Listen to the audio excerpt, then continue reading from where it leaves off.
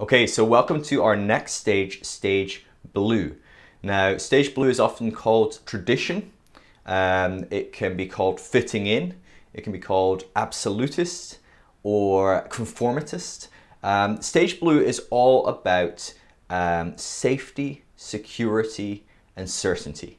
Okay, we will probably refer to it mostly as blue or traditional, but as you go on, you'll see why maybe some of those other names can often sum up this stage very well. Now, most people you meet in your life will be at stage blue or orange, generally speaking, if you're in the Western world, okay? If you're in other parts of the world, that may be less so the case, but blue makes up a huge portion of the planet's population. Probably somewhere between 40 and 55% of the world population are at stage blue. So blue comes in probably around 5,000 years ago. So remember how I was saying how the stages get closer and closer together. And so we had stage purple coming in about 50,000 years ago, stage red coming in about 10,000 years ago, and here we have stage blue coming in around 5,000 years ago. And stage blue is often equated to agrarian culture. And so certain people, people like Ken Wilber, often relate heavily stage blue to agrarian culture. So we have people starting to farm, food being gathered, food being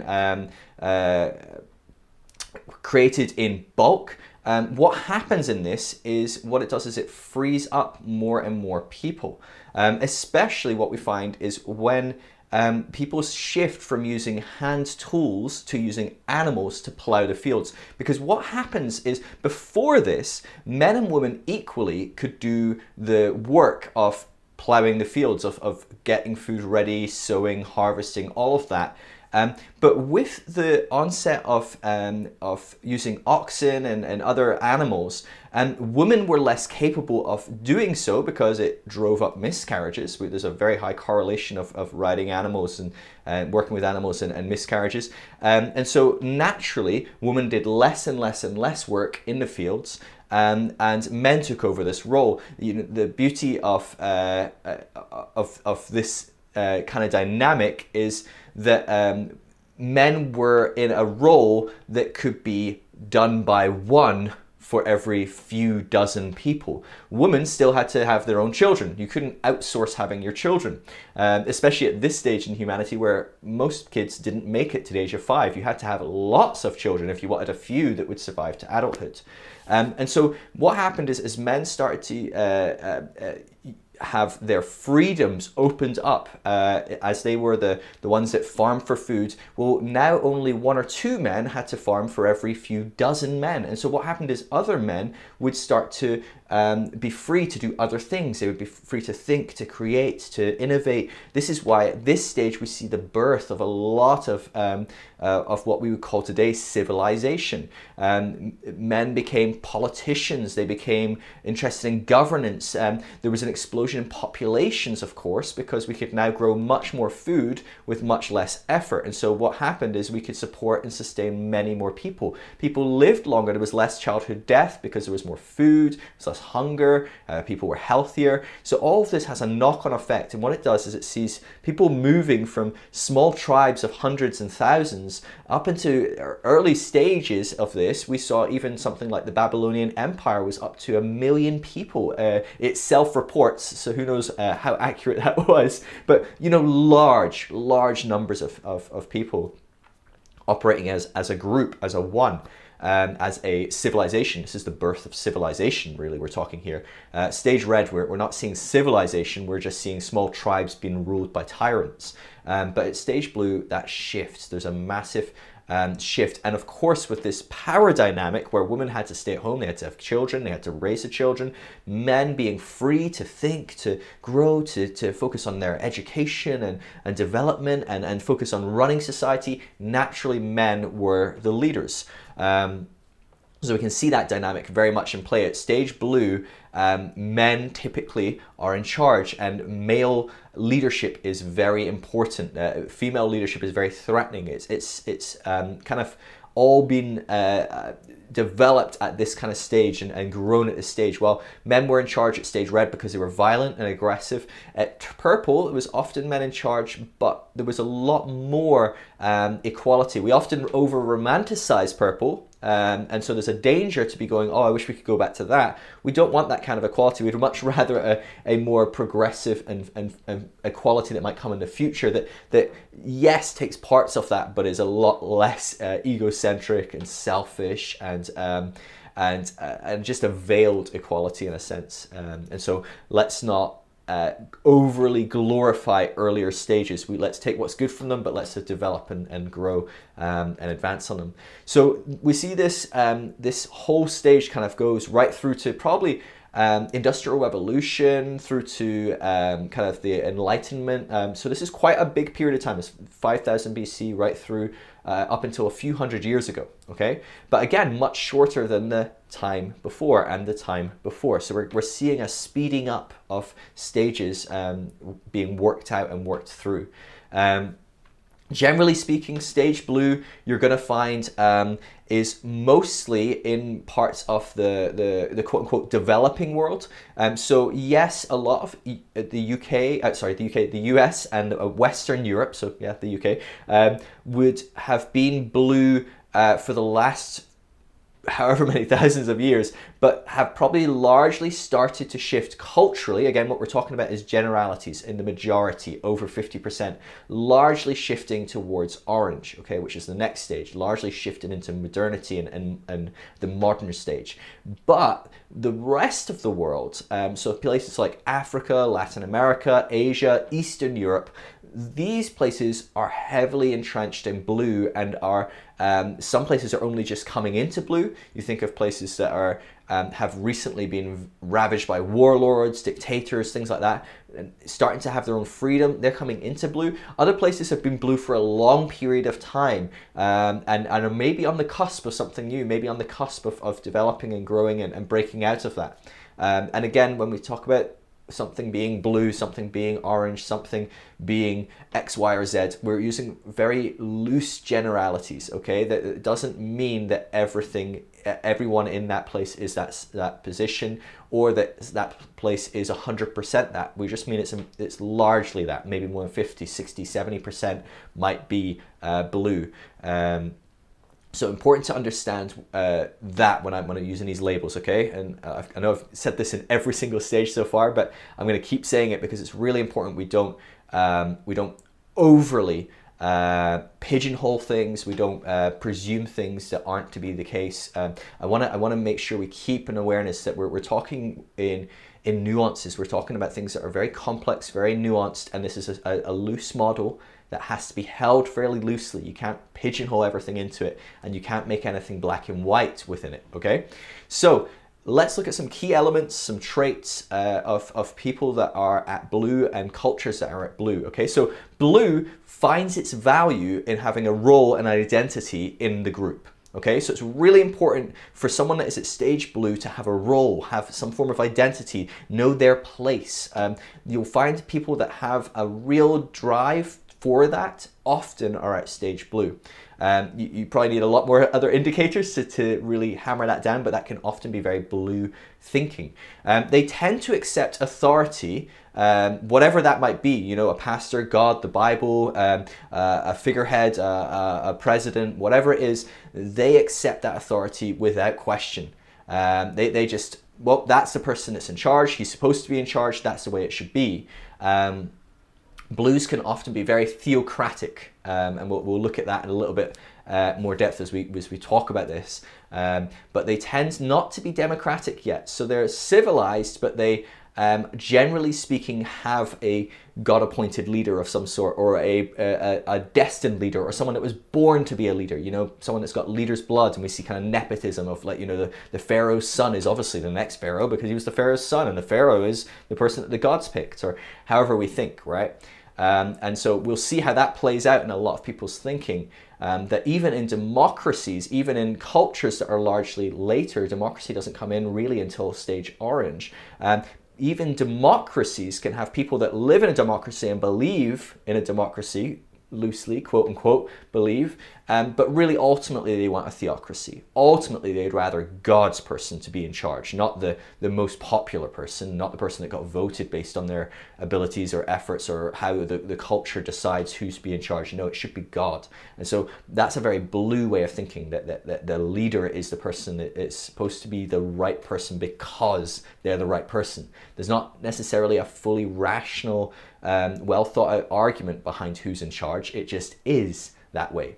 Blues really struggle to question themselves, okay? So you're going to have a really hard time trying to have a very deep, rational conversation with a blue. They can think logically, so blue can be very logical. They will tend to give a very logical description of what they believe and why they believe it. At least it's logical to them.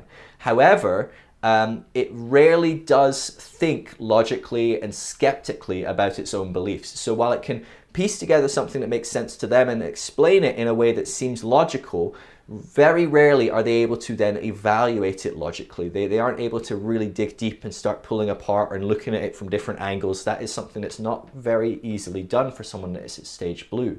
So generally speaking, their beliefs are found not by reason, but by God or a leader or an authority. So I believe that because the Bible says it, or I believe that because my pastor says it, or I believe it because God said it, or I believe it because the president or the king or whatever said it. That's why I believe it. Or maybe it's they follow passionately just one source of news or something like that. And so they believe anything that comes out of that news because that's the news, it's true. But they fail to see that there's different nuances to news. Different news groups have different beliefs. And if they do see that, well, they see one as good and the rest as evil because this is saying what's true. Not failing to see that there's this kind of feedback loop. It's only saying what's true because I believe it's true because they're saying it. And so there's this awkward feedback loop. Now, because a lot of the time we establish, well, there's a God behind that. They're agreeing with God, they're agreeing with my pastor, they're agreeing with the Bible, whatever. So there's a bit more nuance and complexity to it, but we see feedback loops a lot at stage blue where reason is not how they establish their beliefs, okay? So they establish their beliefs based on authority. So whether the Bible is authoritative or certain figures in history were authoritative, God is authoritative, a leader is authoritative, that's how they establish their beliefs, not on reason. They'll try and explain why it's so reasonable and why it's so logical, but it will struggle to hold up in a truly rational conversation with people that can see things from multiple perspectives. Because of this, because blue people do not establish their beliefs on ration and reason, you will very rarely be able to have an argument with someone that's at blue based on reason and ration. So it's going to feel like you're just banging your head against a wall. Now, it's going to feel like that for the blue person as well. The blue person is going to think these people just aren't listening, aren't understanding. They don't see reason because they see it as reasonable that the Bible says or that God said. So they're incapable of seeing that disconnect themselves. So for both parties, there's going to be this just clash because one wants you to be reasonable, the other thinks it's being reasonable and thinks the other is incapable of reason. And so blue will very often heavily clash with later stages and call them all kinds of names. But later stages will also really demonize blue because they value reason and logic and rationality very highly. At certain stages, way too highly, okay? And I know if you're at a later stage, you're gonna go, whoa, what do you mean you can value reason and logic too highly? It's okay, we'll get to some of that in later stages, don't worry. But at this stage, blue is really going to struggle to operate with later stages because they're going to see that sort of thing as evil. Now, you're going to see that as they will demonize science, they will demonize intellectual elites. It's a common phrase among someone. If you hear a phrase, intellectual elite, that is almost 100% certainly coming from a blue, almost every time. Because they demonize someone that thinks they're intellectually elite. Now, in a real pragmatic, practical sense, yes, they probably are intellectually elite. Yes, they probably do have more tools and systems, and they probably maybe are more educated to rationally think something out. But what they fail to see is often these people that are intellectually elite don't see themselves as elite. Maybe they do sometimes, and that can cause real problems, but often it is just simply the case. It's like demonizing Usain Bolt for being athletically elite, and it's like, well, yeah, he can run faster than me, but it doesn't mean that there's something wrong with me or that there's something right with him more than me. It's just different. And maybe if I put in like hundreds and thousands of hours into running, I'd get better at running. Maybe I wouldn't get as good as running, but I'd get better. So it's a common phrase you'll hear at Blue is something like intellectual elites. There'll be demonization of science and things like that.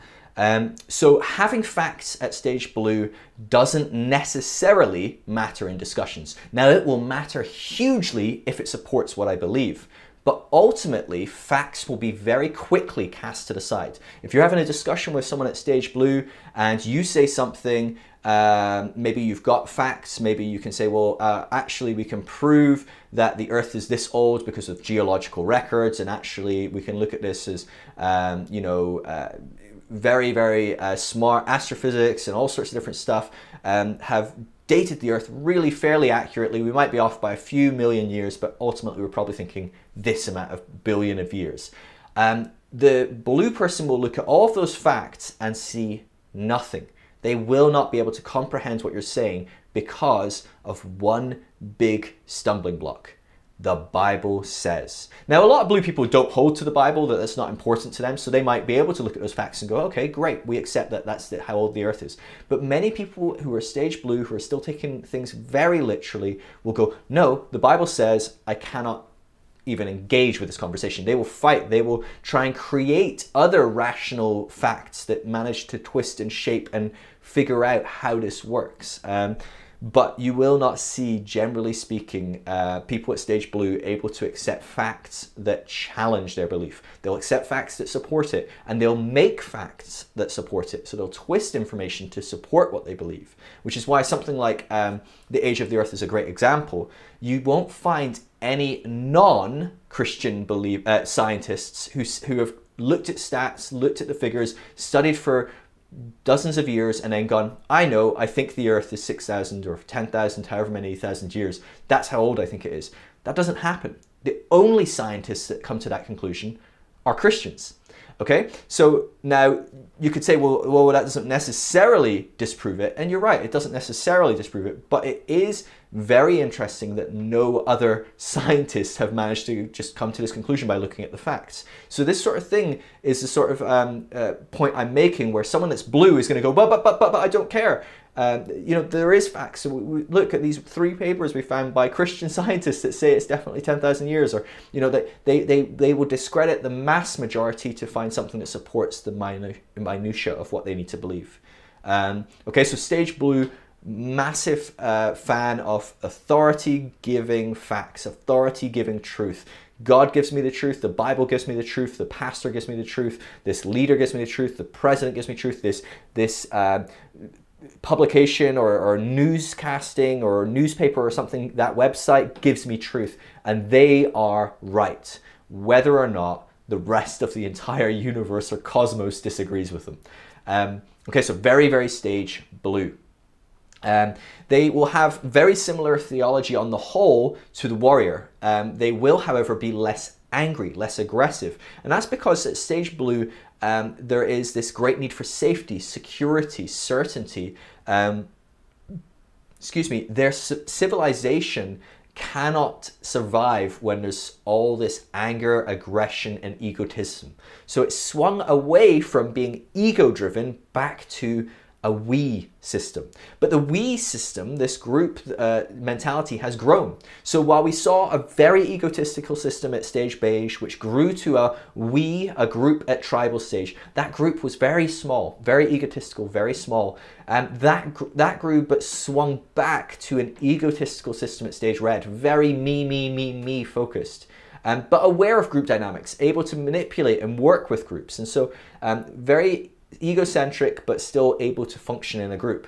But it hits the ceiling and realizes I'm not working in the group very well, this isn't going to work long term, and it evolves into stage blue, and again, a we mentality. But this we has now grown.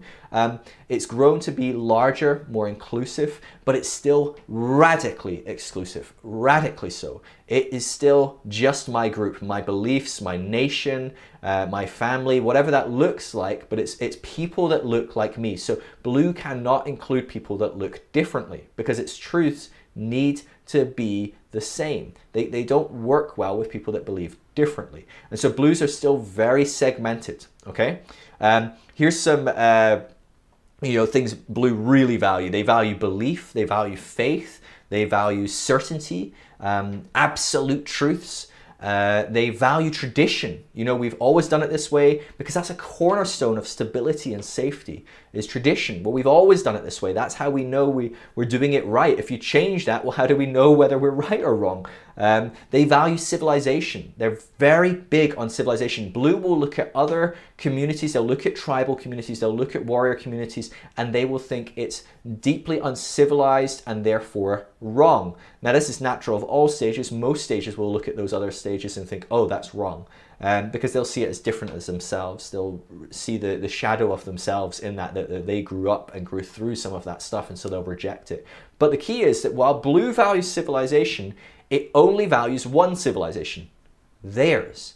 And so there is no room to go, if you are an American that loves America and the nation of America and American civilization, American freedoms, there's no room for America to celebrate Norway, which is socialist and is different and doesn't go to war. And this isn't how we think. We don't do that. That they have legalized whatever it might be that you don't legalize, right? So I know these kind of areas are all very touchy, and so I'm trying not to get too political or things like that, but I'm just going to give examples of there's no way. A prime example might be America going into Iraq and going, well, if we just give them democracy, if we just give them freedoms like America has, everything will be fine. Because we see the way Iraq works and think that is wrong, and we see the way we work and go, that is right. So if we can just make that like this, like if we can make you like me, then you'll be okay. So very civilization focused, but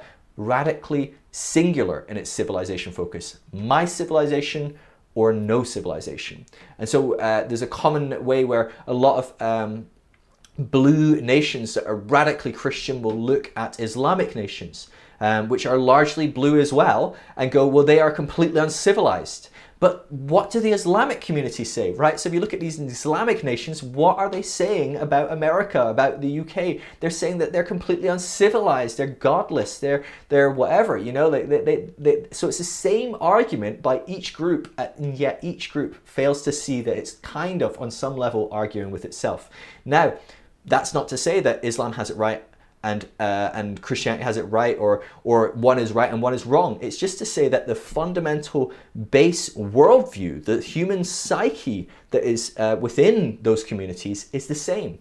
It's seeing through the same lens, and it's interpreting different religions, different faiths differently, of course, but it's the same psyche at its root. At the root of it, we're seeing the same issue. And so this is something that's fascinating as well, is stages fight with themselves as well. We saw this at red. Red doesn't play well with other reds because red is violent and seeks control and thinks if it's in control, it's right. Well, someone else that does that isn't going to play well with that person, are they? Same at blue. If civilizations at blue think that my civilization is right, the only kind of blue that they'll interact well with is ones that agree.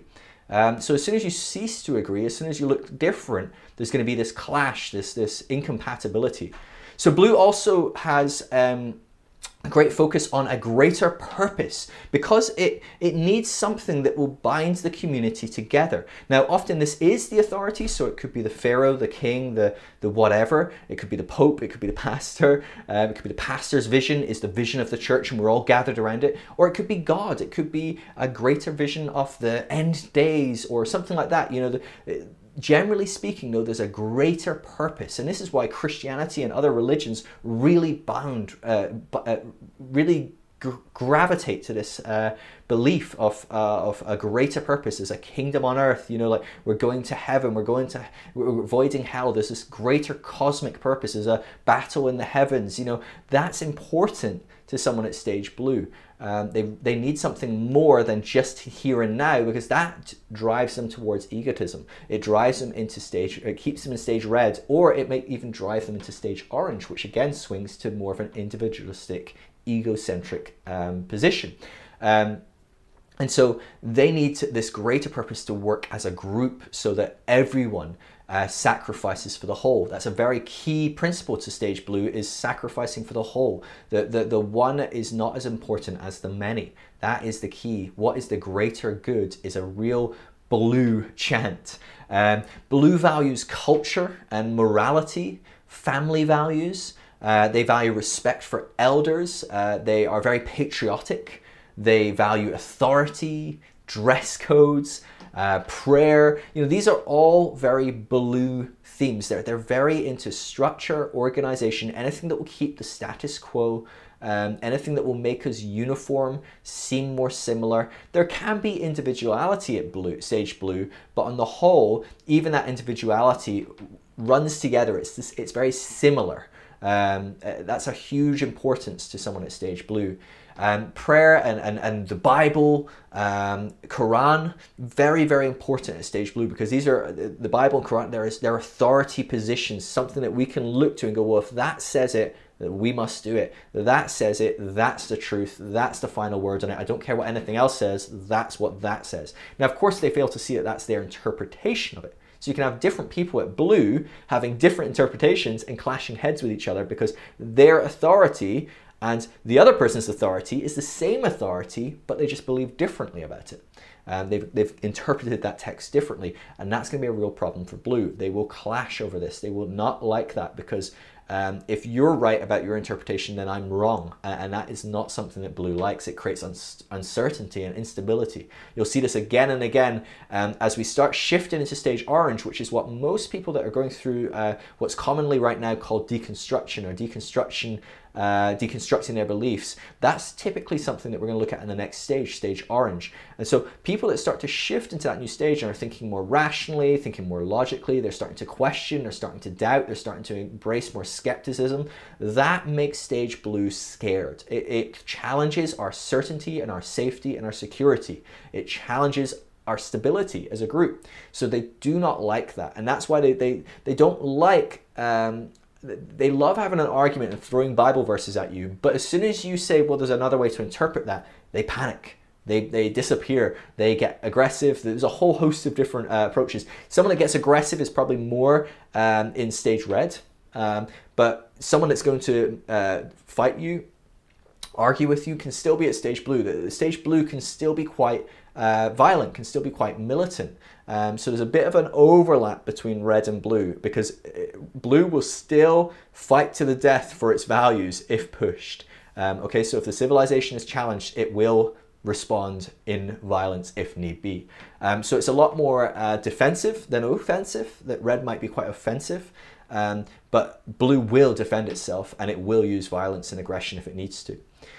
Stage blue is all about self-control. Self-control is huge at this level, especially if we look at something like in Christianity. Self-control is huge at stage blue. It's all about controlling yourself, not leading into temptation, not falling away to sin, but maintaining a purity, maintaining your righteousness, controlling that sinful self, sinful desire.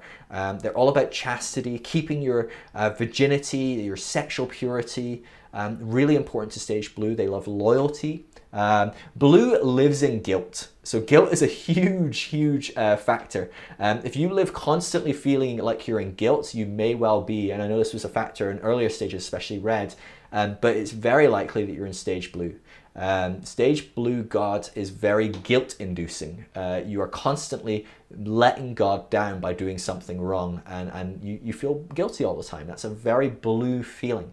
Now, even people that aren't religious will often live with a lot of guilt based on them not adhering to society structure and not being a good enough citizen, not being a good enough dad, mother, father, same thing, you know, brother, colleague, worker, employee, you know, whatever it is, there's a lot of guilt in stage blue because this is focus on the whole, but we still ultimately have quite a drive towards selfishness at time. So there's that wrestle, and that produces a lot of guilt. Because obedience is one of the core principles of stage blue. It's really important to be obedient. You're constantly fighting the temptation, the devil, sin, to keep your purity. Giving up worldly pleasures for the afterlife is a very blue mentality. It's again this ultimate greater purpose than right now. And blue sees enjoyment and hedonism, you know, happiness even at times can be seen as sinful because we are not supposed to be happy. The greater good is what's important, not me. And so I'm supposed to lay down my sinful, selfish desires for the group. Now, often those sinful, selfish desires are really good desires. They're not sinful at all. They're just, it's okay to selfishly want to love your wife, to be a good dad, to work hard and produce money so that you can extravagantly bless your kids. That's a good thing. It's not a bad thing. But blue often finds guilt here because blue will always have a hierarchy which goes something like God, church, or God, nation, you know, or your company, you know, whatever. But often it's your kids, your family, yourself. You're quite a bit far down. Looking after yourself first is not a blue mentality. That's more going into orange. Looking after God first, putting God first, putting God's kingdom first. Very, very, very blue mentality. Now, I know the Bible says that. If you're blue, that's immediately what you think, right? But the Bible says, and that's okay. There's other ways to interpret those things. There's other nuances to that later stages would deal with. But certainly blue will always think, well, it's important that I put God first. So you'll see pastors putting their church and their mission and their responsibility and their relationship with God and however they interpret all these things before their family. Very, very important for a pastor to do that. And so this is where we see a breakdown in a lot of things to do with the family, relationships and such. So there's a lot of dogma, and blue typically can be very, very rigid. Okay, so if you're at stage blue, if you're someone that finds yourself very rigid, you can't entertain gray. Gray is something that is not entertained at blue. Blue is black and white. Things are either or, good, bad, right, wrong. There isn't the middle ground really at blue. Maybe it might be coming in for a lot of people that are overwhelmingly at blue but have a little bit of orange in them. They might be starting to entertain some of these gray areas, true, but the blue in these people cannot go there. They are still very rigid. They're still very black and white. And so, like I said, there's this nuance to each and every one of us, which means which is us being built from a big, broad, multicolored spectrum of all of these stages. Different parts of our psyche, different parts of our aspects of ourselves might be leaning towards different parts of the spiral, towards different stages. And so it's very hard to say, well, you are 80% blue, so you will always be rigid and black and white. Well, maybe, but maybe not, because maybe in some areas, maybe you are like that, but actually in the area of family or the area of work, maybe in work, you've become a bit more orange, you're a bit more individualistic. Maybe you've been driven quite capitalistically. Maybe you want to succeed. Maybe you want to start a business. These are all quite orange tendencies in some sense. So there is nuance and overlap to how we are made up. Okay, so hear me right. Again, I probably said this 3 times already in this video, and I'll probably say it a few more times. Don't be too black and white with this model. Don't be too rigid with this model, right? Especially if you're blue and you need rigid and black and white. It's not going to work very well. Blue really struggle with metaphors. They're very literal. So things in the Bible that are meant to be taken as metaphor, as story, as poem, as imagery, blue still really struggles with doing that and often tends to take them very literally. And so there's not much wiggle room when talking to someone that's at blue to say, for example, look at the context of Genesis and go, well, it was written in a poetic style and it copies the same format as other poems of the time. So maybe it's actually a poem, not meaning it's not true. So at later stages, people can go, well, of course a poem can be true, or Shakespeare can write a play about fictional people and it's true. It doesn't mean it happened and those people existed, but there's truth in there. In fact, often there's a famous quote, something is so true, it has to be said in fiction. You know, this is something like Jesus telling parables. Sometimes a truth is so true and so powerful, you need a story to convey it. You need a fictional reality to convey this deep truth. And Jesus used parables, right? We know that parables aren't literal, but again, Blue will take parables literally at times. So they'll look at something like the parable of Lazarus and Abraham, and they'll look at that and they'll build a literal concept of hell around this parable. But they won't look at other parables and build a literal concept of something. And so it's very interesting how even in that case, people will lean towards making something literal if it supports what they believe. And so, yeah, very interesting dynamic within Blue there. Blue is terrified of heresy, absolutely terrified of being a heretic, being wrong, because God will punish you if you are wrong. God will punish you if you fall into heresy, and you will not be blessed. You will not be saved. You will not go to heaven if you're in heresy. And of course, it means everything I'm building, everything I'm doing is wrong, has been wrong, is a failure. That's how Blue sees these things. Blue doesn't see things Blue struggles to see failures as successes. Later on in later stages, there's this nuance and a complexity to life that we can look at failure and go, oh, well, failure is often the platform to success. It's often the stepping stone towards success. But Blue struggles to see that. Blue sees failure as failure. Really, really struggles to see that. And generally speaking, because it's so black and white, if you do something wrong, if you fail, anything like that, it's only bad. There's no room for it to be good. It's a real struggle for Blue to perceive negative things as potentially good things. At stage Blue, creation is for man. So Blue sees mankind as the most important thing, the ultimate thing. We are the best, the biggest, the most amazing. And earlier stages see this, and actually later stages still see things this way as well. But Blue is very happy to take advantage of the world. They don't see a problem with if there's a limited resource, gold in the ground, there's only so much gold on this planet, well, we're happy to dig it all up. Who cares? It's ours. That is for us. If there is only so much carbon dioxide we can pump out into the planet, well, who cares? This planet was for us. We'll do what we do. We'll cover that. We'll come to that bridge when we cross it. Probably the world's going to end anyway, or the Earth's going to roll up and be destroyed because it says in the Bible that. Very Blue mentality towards the Earth, towards creation.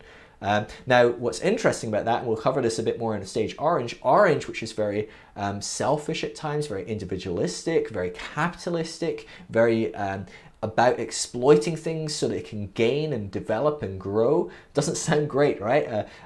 Is very capable of exploiting this value in stage Blue. So what you'll see is a lot of people in faith are stage Blue and have very little value for the earth other than what it does for them. And then what you see is a huge amount of business people who will happily destroy the earth. They will happily spill oil into the sea and go, well, it doesn't really matter. But they will appeal to the Blue tendency of going, yeah, you're right, it doesn't really matter. This is for us. Who cares? It's just fish. It's just water. It's just, they have a very fragmented way that they see creation. They don't see themselves as part of creation. They see themselves as above creation at stage Blue. Really interesting dynamic. Blue is terrified of excommunication. Blue is intensely terrified of being apart from the group, apart from the church, kicked out of the church, kicked out of our nation, kicked out of whatever it might be, the family. Very, very scared. Blue needs to be included to feel safe, secure, and certain. Those three values, again and again and again, you'll hear me say in this video: safe, secure, and certain. So important to Blue, and excommunication undoes them all. So it is the worst. Blue leadership is usually, like I said earlier on, it's usually just the next in line. So if someone was picked by God, well, God will pick the next person, or that person that was picked by God will elect someone else. You'll see a lot of leadership electing leaders, a lot of kings picking kings, kings giving their kingship to their son. pastors passing on the mantle to their sons, things like that. It's very, very blue, massively blue. Nepotism within leadership structures is a very blue concept. It can also bleed into orange massively, but it's much less common at other stages. Blue nepotism is rife. It's just how people see things. They see things in blood rights and things like that. So let's look at some examples. Now, this is where we're going to start finding more offense, because people are going to fall. If you're watching this, you are likely to be in some group that I mention at some point in this. Now, the examples here are not always entirely blue. They're partly blue, or they have blue parts or dynamics to them. So please have a bit of grace towards me, but also be aware if I mention something that stings, you'll probably hear me say something, you'll be like, oh yeah, obviously them, they are blue. Based on what you've said, that group is blue. But if I mention your group, I want you to be, I want you to try and be less defensive and more contemplative. I want you to sit and think and go, why is that group blue? What is it about that group? Of course, as I go through some, I'll mention what it is at the times, but I can't do that for everything. So I want you to think, well, what is it about that that's blue? And is that in me? And if so, how do I fully embody that so that I can transcend and include that part of me? Because like I've said before, most people watching these videos are going to be blue, orange, or green. But I think the vast majority of people that watch these videos on this website are going to be orange. Okay, so you probably are already working beyond blue, but there's going to be parts of you that are blue that you need to transcend and include. You need to fully engage with so that you can grow beyond them and above them and past them. Okay, not trying to think of things hierarchically, but just think of things as an ongoing journey. Again, the circles within circles analogy is really key for this. Okay, so don't think of yourself as being above others, but think of others being within your framework of belief, but your framework of belief having just grown broader. Okay, so yes, purple is a small circle, but red is a bigger circle, yes, but purple's inside it. You're not better than purple, you are purple, but you're also red. And when you become blue, you're not, red's not some crappy ideology and belief over there that you've never been a part of. No, you are that. You've transcended it and you've included it in blue, which is a larger circle which has red in it and has purple in it, and so on and so forth. Okay, so it's really important that you don't allow yourself to view these other stages as bad, evil, whatever it might be. Now, as I've said before, until you become largely stage yellow, it's going to be really hard for you to do that. So work on that. Be really intentional about trying to perceive things that way, because you're naturally going to demonize other stages. You're not going to want to include parts of those other stages. You're not going to want to accept that each stage has good parts of it that you need to include as you grow. You're going to want to just see negatives and reject. Okay? So let's look at these examples. A great example of stage blue is the Middle Ages. Okay? A prime example where it was all about safety, security, certainty. Puritan America, very, very blue. We just want to be pure, right, whatever God says is the way. Non-violent fundamentalism is a great example of blue. So we looked at fundamentalism that can be violent, is obviously more stage red, but fundamentalism moves into stage blue big time. And I would say often fundamentalism is more blue than red, because largely it's going to be less violent. The religious right are very, very blue. They have very set beliefs, very rigid, very black and white. This is the way it is. The Bible says, or this political figure says, or this Bible-believing Christian or leader or pastor says, and therefore that's the way it is, and that's how we want our nation to be run, our church to be run, our worldview must be adhered to. Boy Scouts, Girl Scouts, very blue organizations, very right, wrong, lots of rules, lots of regulations, lots of order, marching in time, all very blue mentality. Extreme patriotism can be very blue, very my nation is better than your nation. My nation is right, your nation is wrong. My nation deserves to live, your nation deserves to die. If it comes to it, I'm happy to draw that line and distinction, because my nation is God's nation, is the right nation, is the good nation. Most churches you will find are going to be somewhat blue. almost all churches are going to be to some degree blue. So evangelical, Roman Catholic, any other Catholic, Eastern Orthodox, Pentecostal, Charismatic, Lutheran, Methodist, Presbyterian, Salvation Army, you know, it doesn't matter. Largely, they are going to fall into the category of blue. Now, there are some exceptions to that, and we will go over that in later stages. But on the whole, you're going to see most churches, especially conservative churches that are more rigid or more black and white, value purity, morals, these sort of things. And again, I'm not saying purity or morals are bad. That's just a value that is deep at stage blue. These might be values that you take with you as you transcend and include. Okay, so don't hear me wrong when I list examples at blue, thinking that examples at blue are bad. They're not. There is no bad or good here. I'm not even saying the terrorists are bad. I'm just saying that's where they are. Hopefully they transcend and include, right? So hopefully they transcend, they include whatever good parts there was about blowing up things. Probably not much. And they grow and they develop. But right now, all they can be is militant, is violent, is passionate and zealous about how they see their faith, their God, their text, their Bible, their Quran. But I'm not saying, this is not about bad and good, about right and wrong. That's not what we're talking about here. So please hear me right. When I'm giving you these examples, I'm not saying an example, anything I list here is necessarily bad. It's just an example of people that have blue mentalities. And again, we're talking in generalities. So I'm saying evangelical churches are blue. What I mean is the vast majority of evangelical churches. So if you go into the average evangelical church and there's 100 church members in there, that on the whole, more than 50% of those people will be more than 50% blue.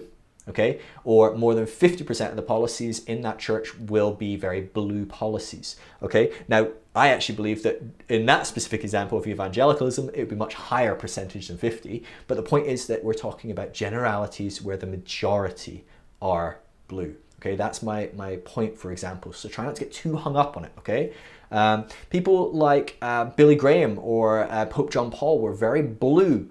Pope John Paul II, sorry. Billy Graham was very blue early on in his life. He actually, he became a lot more nuanced in his thinking. Billy Graham later on in his life, accepting things like Christian universalism and things like that. And so Billy Graham having the nuance to meet with Christian leaders that were radically different. Whereas you look at his sons are incapable of doing that, right? So Franklin Graham is much less capable of doing that. He only sticks to the politicians that he agrees with.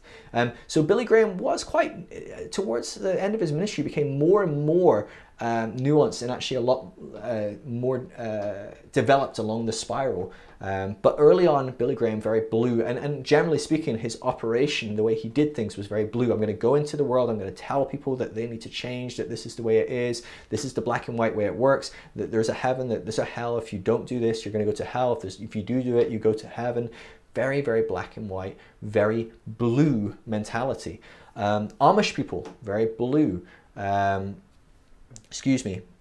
Jehovah's Witnesses, Mormons can be very blue in their mentality.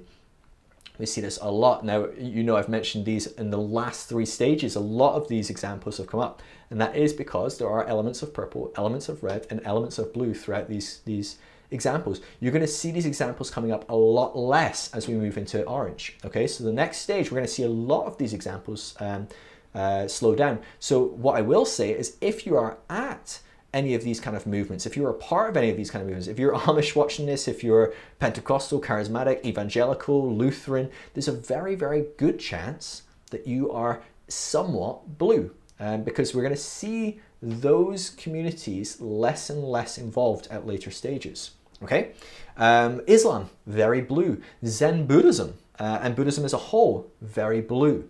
So a lot of people think because the later stages are much more inclusive, much more broad, people go, oh, things like Buddhism must be in the later stages then. Not necessarily. Buddhism can be very black and white, very rigid in how it approaches things and how it sees things.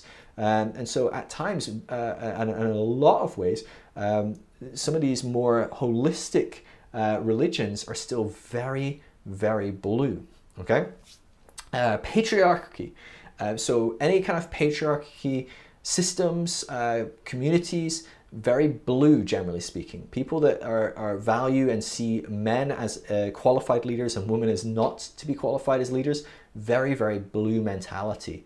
More so than any other stage, maybe even more so than red. Red would accept a female leader if she was strong enough to take the position. Now, at certain stages in red, and certainly throughout history, that required elements that women were less capable of in many ways, because they didn't have the brute force and strength, and it didn't come down to weapons at that point. There wasn't many very weapons. It was literally, can you wrestle this person to death, you know? And so, generally speaking, there was more men that could do that than women. But a stage red society would respect a strong, powerful woman that was more strong and more authoritative, more quote-unquote alpha than the other men in that community. They would. Whereas at blue, there is no room for women in leadership. They do not like women leadership at all. Now, there might be some exceptions here and there. So I'm not removing the possibility of that, because some people at stage blue are starting to open up to that. I'm unsure, to be honest with you, if that's more them starting to lean into orange, starting to be able to do rational thought and trying to think differently. I'm not sure. I would probably say it maybe is, but it could be that it's still possible at blue to have that. I would say it's probably more leaning into orange. Purity culture, right? The whole purity movement is extremely blue, very, very blue mentality. And we see, you know, the explosion of purity, the explosion of the anti-abortion movement in the 60s, where the church was pro-abortion before the 60s. You know, that wasn't an issue for the church. The Catholics were very anti it, but the Protestant church was fine and largely voted for pro-abortion, pro-choice. And so, yeah, I should say pro-choice, probably not pro-abortion is the wrong phrase there, but sorry, but the Protestant church was pro-choice up until the whole moral majority movement. That changed what the Protestant church's position was, and it became more Catholic. And so that is very blue mentality. How can we see a issue that brings us all together, gives us more certainty, more stability, more safety? That's where we'll come to. We'll draw the line in things. So we won't want homosexuality to be okay, because there's Bible verses that say it's not. So it's going to be a nightmare. It's going to cause us to feel uncertain, unsafe. So no, the line is drawn. No, definitely no homosexuality. So equality is not something that the blue movement is very big on. So you look at slavery was very blue. You know, there was maybe some elements of red in there, but people could be really quote unquote nice slave masters, and they were probably more blue than red, but they were still slave masters. They still had some Bible verses. You look at the movement as slavery was being abolished. The majority of people that were fighting in the corner for keeping slavery were Christians, and they were using Bible verses. There was pastors reading out the Bible and saying that God's will was for men to own other humans, as long as they were of a certain race or a certain skin color. And so very blue in this mentality. Caste systems are huge in blue. So when you look at somewhere like India, and you see God-ordained caste systems, so that this group, the lowest group, are always low. If you're born into that group, you would die into that group. You cannot become a quote-unquote better human. You are just stuck in that caste. And the same for if you are rich and powerful, you are in that position. And it was very manipulative. Well, why am I better than everyone else? Well, because God said I'm better than everyone else. Well, how did God say it? Well, I was born into this family. Oh, well, how does that family best? Oh, because God said. Well, how do we know they're best? Oh, because they were born into the family. Oh, so it's just really whatever family you were born into. That's what God says is good or bad. It's the same deal with something like slavery, right? How do we know they're meant to be slaves? Oh, well, they're of this descent. They're this color. How do we know we're not? Oh, because we're white, we're American, we're British, we're Spanish, whatever it is, right? But very into caste systems, very into structure and organization, and people being in or people being out is a huge blue mentality. Things like focus on the family, very, very blue mentality. Monotheism, very blue. Just having one God gives us more certainty, more stability. Having multiple gods is far too complex and far too uncertain. It just isn't something that works very well in a blue society. And that's why you see, as a lot of civilizations emerge and become blue, and we have more structure and more society, we see pantheistic religions and polytheistic religions kind of disperse and disappear, and monotheism kind of rise up and appear, because it's much more congruent with a civilization, with a blue mentality. Empires, of course, very blue. How do we bring together lots of different cities? Well, we need an empire, and we need some rules and laws, and we need people to govern them. We need a military. We need a ultimate high power, an emperor who's over all the other kings and all the other princes. That's very blue, very structured, very organized, very hierarchical. We need codes of law, obviously, so very legal. So blue will love the law, having rules, having regulations, having juries and jurors and judges, police to man the law. Blue will typically always side with the police over whoever the police say is a criminal. And so we see in a lot of parts of the world, we see police that are abusing their power, or militaries that are abusing their power. Blue will typically side with the police and the military, even when there's good evidence that they've abused their power, because these are the structures of power, and these are the people that keep us safe and secure. And so obviously they're right, even though it seems like they're wrong. No, I'm sure they're right. And so this is why we see so much people getting away with abuse and things like that, is because ultimately in a blue civilization, blue culture, people will generally find it very hard to, the voices that speak out against that will find it very hard to rise above the parapets and be given a platform. And if they are given a platform, they'll be quickly pulled down by stage blue. And so you will see this again and again, and it's only going to grow until there is more people at a later stage than there are people at stage blue, which I think we're on the cusp of in many countries. And so I think a lot of Europe has developed beyond that, and we see that less. And I feel like America is probably starting to teeter. The amount of people at stage blue is probably less, in fact, it's certainly less than the people at stage orange, but the vocal majority is still probably quite blue in America, and that's what needs to change, really. And so I'm trying not to be political, but largely speaking, if this is the sort of thing that you really dislike, it's important that you become more vocal, that you vote, that you act and you speak up for what you think is incorrect, because stage blue will always do that. They will loudly speak up against what they think is incorrect and wrong, because they demand justice. Now, justice is, again, what they think is justice.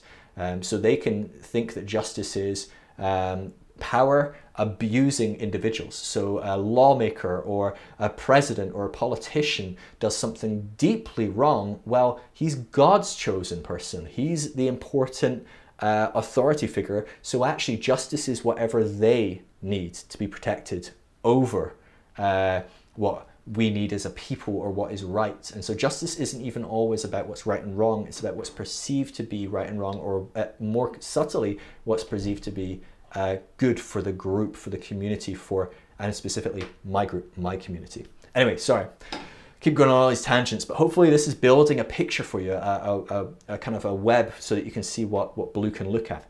Most of the Middle East is going to be blue.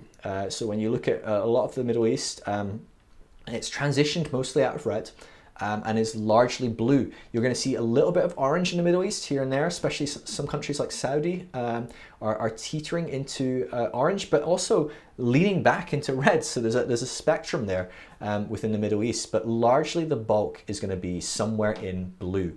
Palestinians, but also Zionists, right? So you've got both sides of the equation are blue. So a great example of blues clashing head.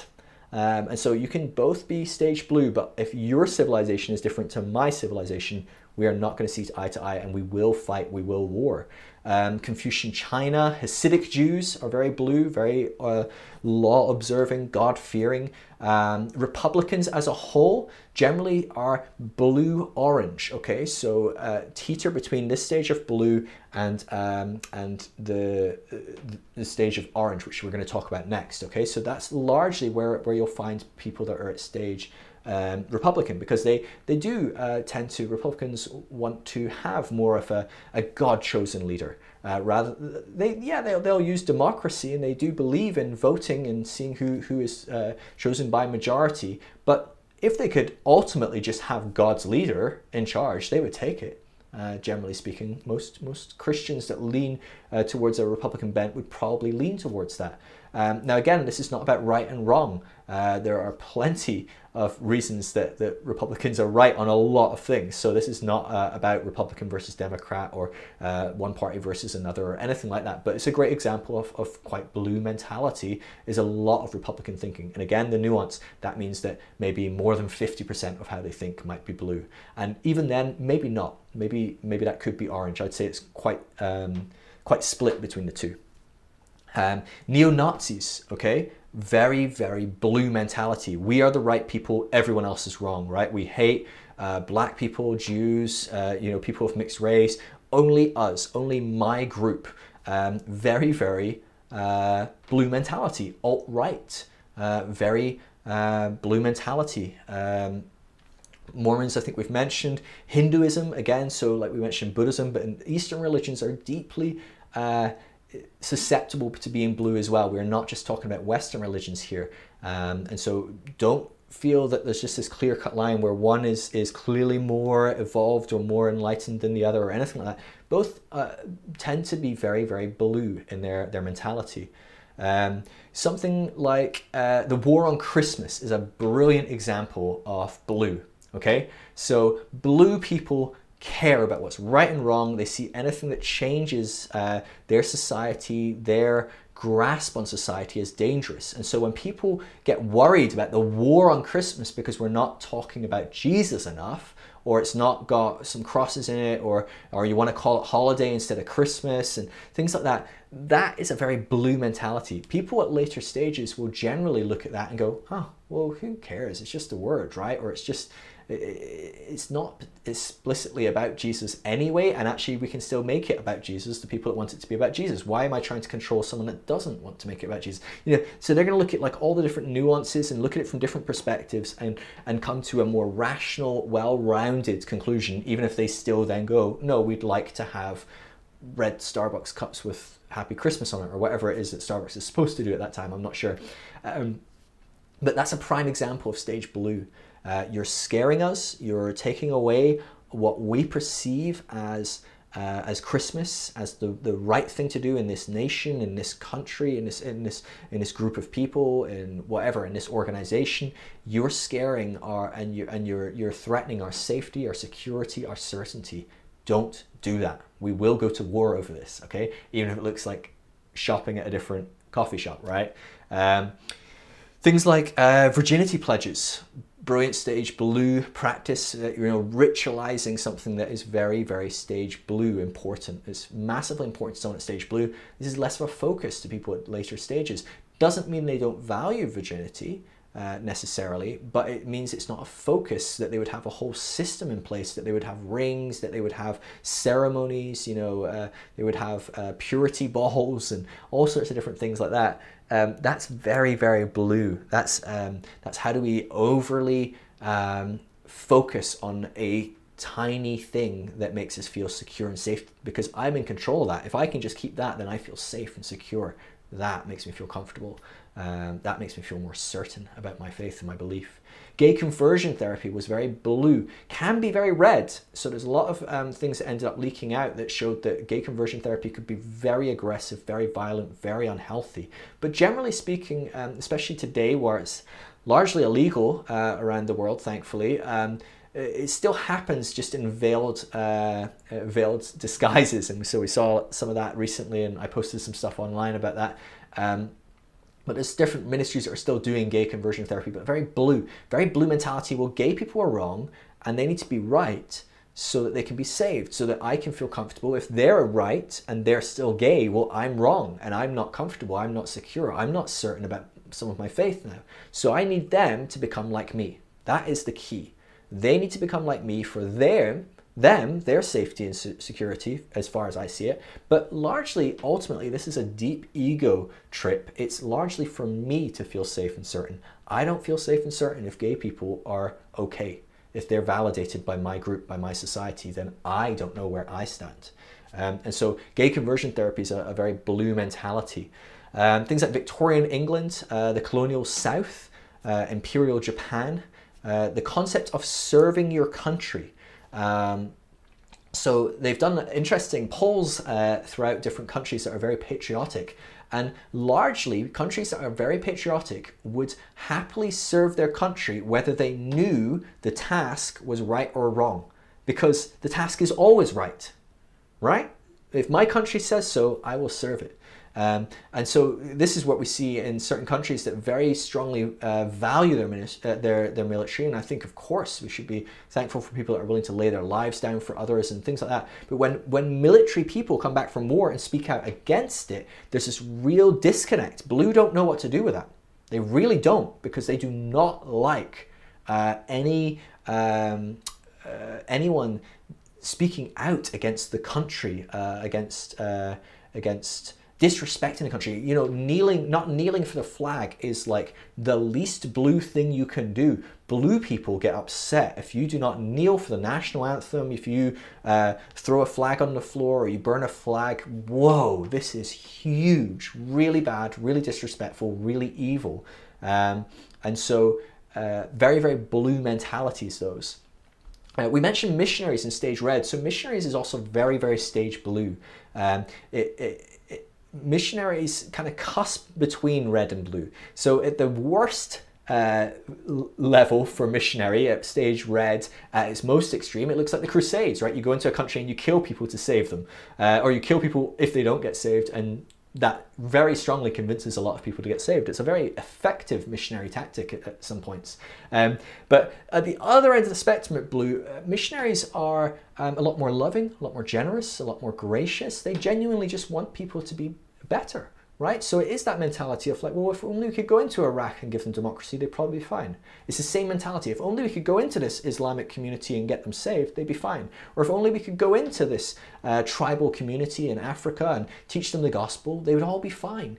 That's a good desire born out of love and faith and compassion.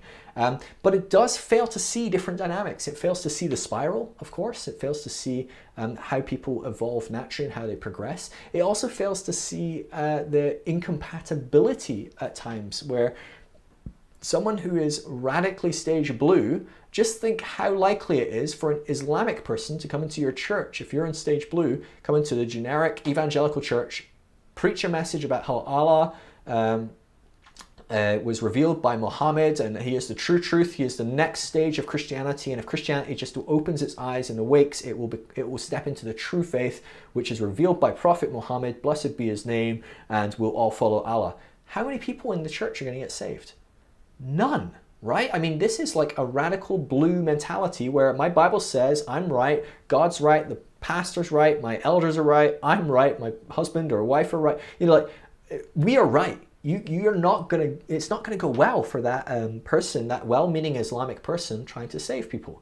And so it fails to see some of those dynamics, right? Because it probably could see that. It would go, well, an Islamic person would never manage to convert me. But it doesn't see the opposite to be true. It doesn't see how hard it would be for a missionary from Christianity to go into a heavily stage blue religion and convert them. So generally speaking, what you're going to see is as a stage blue missionary, you will convert almost no stage blue people of different faith. Who you will convert is stage red and stage maybe purple, if they can kind of go through the spiral, if you can make some funnel for them to work through red into your blue religion. That will happen often, and that's so there's interesting studies where later stages, orange and green, go into prisons, which are largely red environments, and they have church communities. So orange churches, green churches go into prisons and almost have no success.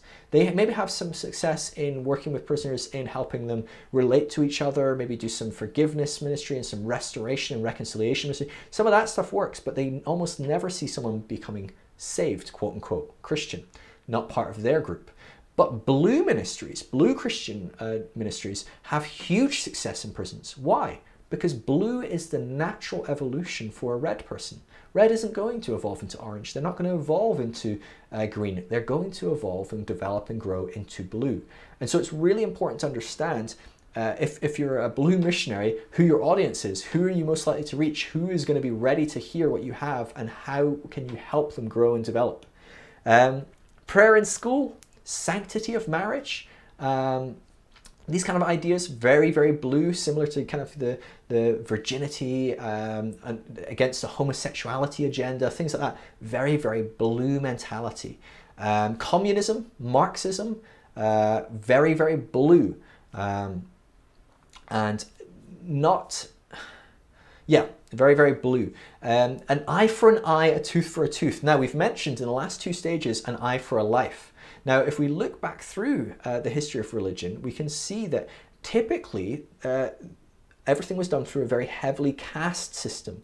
So an eye for an eye, a tooth for a tooth was quite an evolved thought, because generally speaking, an eye for an eye was only between two common people, two high caste people, or two slaves. So if a slave caused another slave to lose an eye, then they would lose an eye. Or if a rich person was to cause another rich person to lose an eye, they would lose an eye. But say a rich person caused a common person to lose an eye, well, they would just have to pay them something through the eye. Or vice versa, if a common person caused a rich person to lose their eye, the rich person could kill the common person. So there's this kind of caste system in place.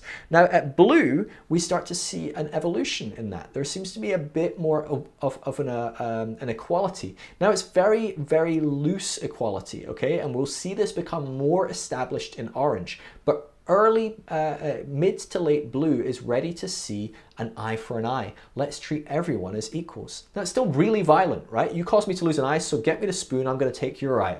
Right? Very violent way to resolve things, right? There probably is better ways to resolve losing an eye. But that is where stage blue is at, and that's how they're going to operate. So everything is very caste at this stage, but it's moving away from caste systems in some ways, in some areas. Yeah, okay, great. We're done with examples, okay? So let's look at the Bible. Okay, let's look at some of these Christian outworkings. I hope you're realizing that this is a longer video, and these videos are going to be longer now because these are much more applicable. I'm hoping you're seeing as I'm reading this out, as I'm talking about it, if you aren't at this stage, and you may well not be, a lot of people around you are going to be at this stage. This is going to give you real keys in how to interact with people at this stage, how to understand, how do I frame my words, how do I approach these people, how do I post something on Facebook when I know a lot of the people reading it are blue, how do I do that? And if you're blue, this is going to be wonderful for you. I'm glad that I'm able to give you more content because it's going to give you more areas to work on and grow and develop and really embrace and engage with, so that you can eventually start hitting the ceiling and think about transcending and including. So the Bible, okay? So this is quite interesting, okay? Generally speaking, it is believed broadly throughout blue to be the Word of God. So very similar to earlier, it's quite literal. But however, only about 60 to 70% studies have shown within blue communities, within evangelical mainline churches, only about 60 to 70% believe it to be word for words true, okay? However, almost 100% believe it to be true in a general sense, okay? So even violent and vengeful stories are true, are the way that God operates. The Bible reflects perfectly who God is, okay? So it's not to be questioned in any way, shape, or form. And the Bible contains all the answers to anything you would ever need to know. So the Bible is going to be the go-to document. As we said, you know, when people say, well, you know, I think this, people will shut down at blue and go, but the Bible says this, so I can't even talk, right? That's not even a conversation I'm ready to have. If we look at the homosexuality series on this website, on the Grace course, I look at all the different views and all the different interpretations of the different Bible passages so that people can look at it more from a multi-perspective and come to their own conclusions and maybe start understanding how other people see it. Stage Blue will never be able to watch from beginning to end my series on homosexuality. It just isn't going to be possible. They're going to blow a gasket, you know, their brain is going to explode because they're just going to go, but the Bible says, but the Bible says, but the Bible says, all the way through. It's going to be really hard for someone at Stage Blue to get through something like that because they can't see it from multiple angles. The Bible says, and the Bible says means my interpretation. I don't know that the Bible says means my interpretation. I think the Bible says means the Bible says. Everyone around me that has grown past Stage Blue or beyond Stage Blue, they're going to look at me and go, oh yeah, well, their interpretation of the Bible. They're still going to go, yeah, well, I like the Bible and I can see it says something different. But Stage Blue can't do that. They can't see that. How does Stage Blue see God? So Stage Blue sees God as a righteous judge, okay? God is certainly a he. There's no question about that at Stage Blue. You know, the shack is not going to sell many copies at Stage Blue, that at least not ones that people get through to the end and like it. Stage Blue is going to really find that controversial, the concept of God being without gender, or even God being able to be represented as another gender other than male. Not possible to someone at Stage Blue. God is a man. He is male. Says so in the Bible. Right? The Bible tells me so. So he's this powerful male figure, very much like him read. He's a king, he's a ruler, he's on high, he's a judge, he's a righteous judge, so he does what's right. But again, how we interpret what's right is because the Bible says. So what does the Bible say? Now there's often things in the Bible where it's confusing what it says, and you'll quickly find out where Stage Blue are because they'll say it's clear. They'll go, well, the Bible says, and they'll pick which one they like, and they'll try and work around the other one to make it fit their interpretation. Now we all do that to some degree. That's how we interpret texts, is we try and interpret them in a way that makes sense holistically. But Stage Blue is very, very good at that. Stage Blue sees God as loving and vengeful. So again, they're going to struggle with the phrase, God is love. They will need God to still be wrathful, vengeful, just. So they need God is love, but he's also just. They need that last bit of the sentence, much like Stage Red. So they can't accept that God is love has a period after it. It's just not possible because, well, God does judge people. The Bible, see, the Bible says, look at the Old Testament, he judges people, he kills people. Look at even in the New Testament, it says he'll come and judge people. And my interpretation of judgment, my interpretation of wrath, my interpretation of a day of judgment is bad, it's negative, it's full of violence and death and hell and punishment, right? So very much interpreting it through their particular lens. God is separate from creation, but has come down to us through the person of Jesus. So God is seen as a second person, with a second person perspective, right? So God is seen as a person, as a figure, as an old man in the sky, that kind of idea. So where earlier stages were very second person, Stage Blue really struggles to move beyond this as well. They stay very much in a second person of God. They strongly reject a first person notion of God. So the fact that God is within us and divine, and that there's a divinity within humanity. They might start to acknowledge that God resides in you as this separate second person, as this individual God is within you. But he's very separate from you. There is no divinity within humanity. Humanity can't be in and of itself divine as created by God. So a first person God or divinity is utterly rejected at this stage. And a third person divinity is very disliked as well. This ethereal, all-encompassing God who is in everything. God is in that rock, he's in that hedge, he's in that fox, he's in that person that's not a believer. God is in all of that. That's not really liked. Now, they will ultimately concede to that at a push, because there are some scriptures and it's hard to work around some of those Bible verses, but generally speaking, they're going to want God to be seen largely as a second person, as an individual. And so God is a being that we can talk to and has a personality, and that personality is love and judgment and just and wrathful. God controls everything, generally speaking, at Stage Blue. Very much, he controls weather patterns, car crashes, you name it, he controls it. Now, there are many people at Stage Blue that are advocates for free will, so it's not always that case, and free will is generally speaking held more commonly at some later stages, but so is radical predestination as well. So don't get too lumped down and thinking one is better or worse. And if you're thinking later stage is better, earlier stage is worse, you're still falling for this mentality. You're still thinking this is a hierarchy. You're still thinking, how do we get rid of the bad stuff and move up the spiral so we can be a better us? And yeah, there's some truth to that, but you can't see it like that, because when you see it like that, you're going to halt your growth. You're going to stunt your growth. You're going to force yourself to become fractured and not grow healthily. So try and let go of that if you can. Okay, please just don't let yourself go into that as much as you can. It's gonna be really hard. I find it really hard as well, but it's really natural to do that. God is up in heaven. Okay, we are on earth. God is in heaven. God is a distant reality. There is a possibility for intimacy in a relationship with God, though, at Stage Blue, which wasn't there at Red. Red was too far fear-driven, but Stage Blue has evolved in its understanding of God, in the sense that they understand that God can love and connect, and there is intimacy there with the Father. So people can start to understand that the Father's heart is good, it's loving, but don't get too far. He's still just. He's still wrathful. He's still got a side that is to be feared. Okay, so what about Jesus? So Jesus, he is God in person come to earth. He is the flesh of God in a sense.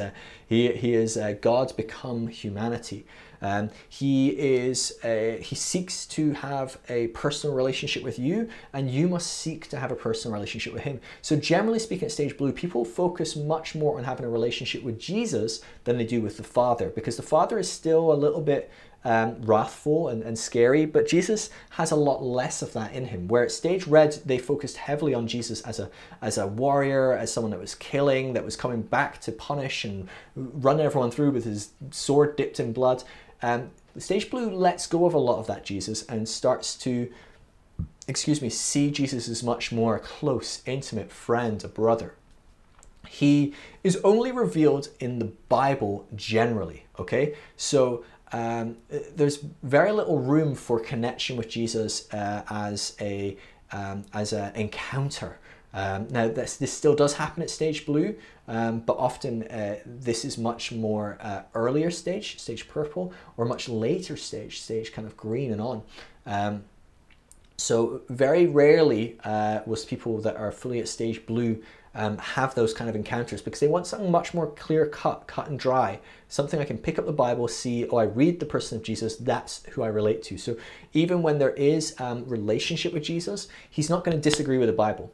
So if you have an encounter with Jesus and the pastor says, well, does that line up with the Bible? If the answer was no, the encounter would be thrown out immediately, because it needs to line up with what the Bible says. So at this stage, the Bible is still, in some sense, kind of elevated above the person of Jesus, right? If the person of Jesus walked into the room and said something, if it didn't line up with the Bible, and again, our interpretation of the Bible, it would largely be rejected. And this is where you get famous sayings like, if Jesus came into the church today, most churches wouldn't accept him. And it's probably true, because he wouldn't line up with their interpretations of the Bible, because we're all susceptible to reading an ancient text differently. Jesus came to die in our place for sin, so very similar to Stage Red at this point. Penal substitution still exists at Stage Blue and is still probably the predominant view at Stage Blue, but the violence and the anger part of it is probably softened a little bit. We focus much more on the loving act of Jesus than the wrathful act of God. Now, that's not entirely true. So people at stage blue will still do that, but generally, it's going to be an overlap between stage red and blue. So if you're holding to penal substitution, you probably have some red elements that really love the wrath and the anger, but you're probably shifting into blue as well if you really focus largely on the grace and the love of Jesus and how beautiful a sacrifice that is of him to sacrifice himself for you.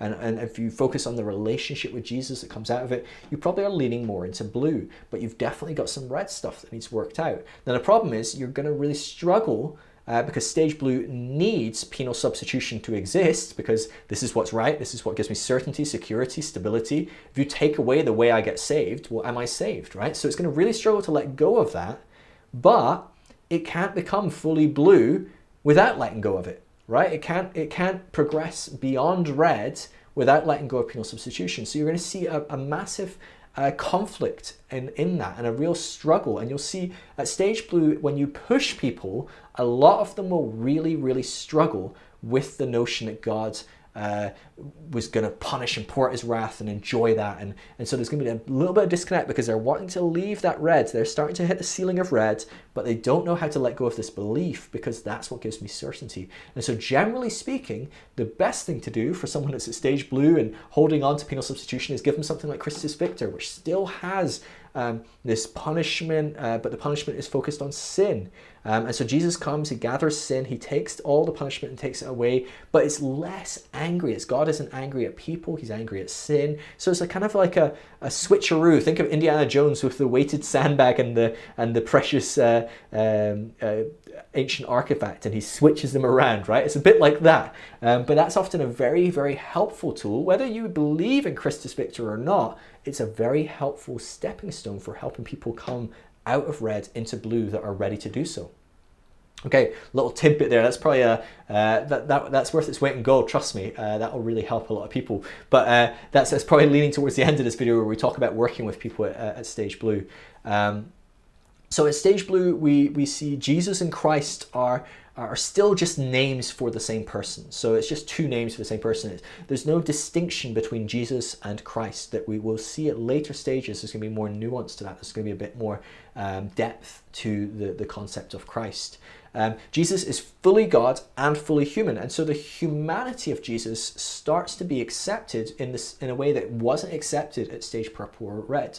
And so that's, again, a progression that helps us in ourselves prepare for stage orange, which is going to start to see more of an identity in itself and a value in itself, and perhaps see somewhat of a divinity within ourselves, a God-inspired likeness and image within ourselves.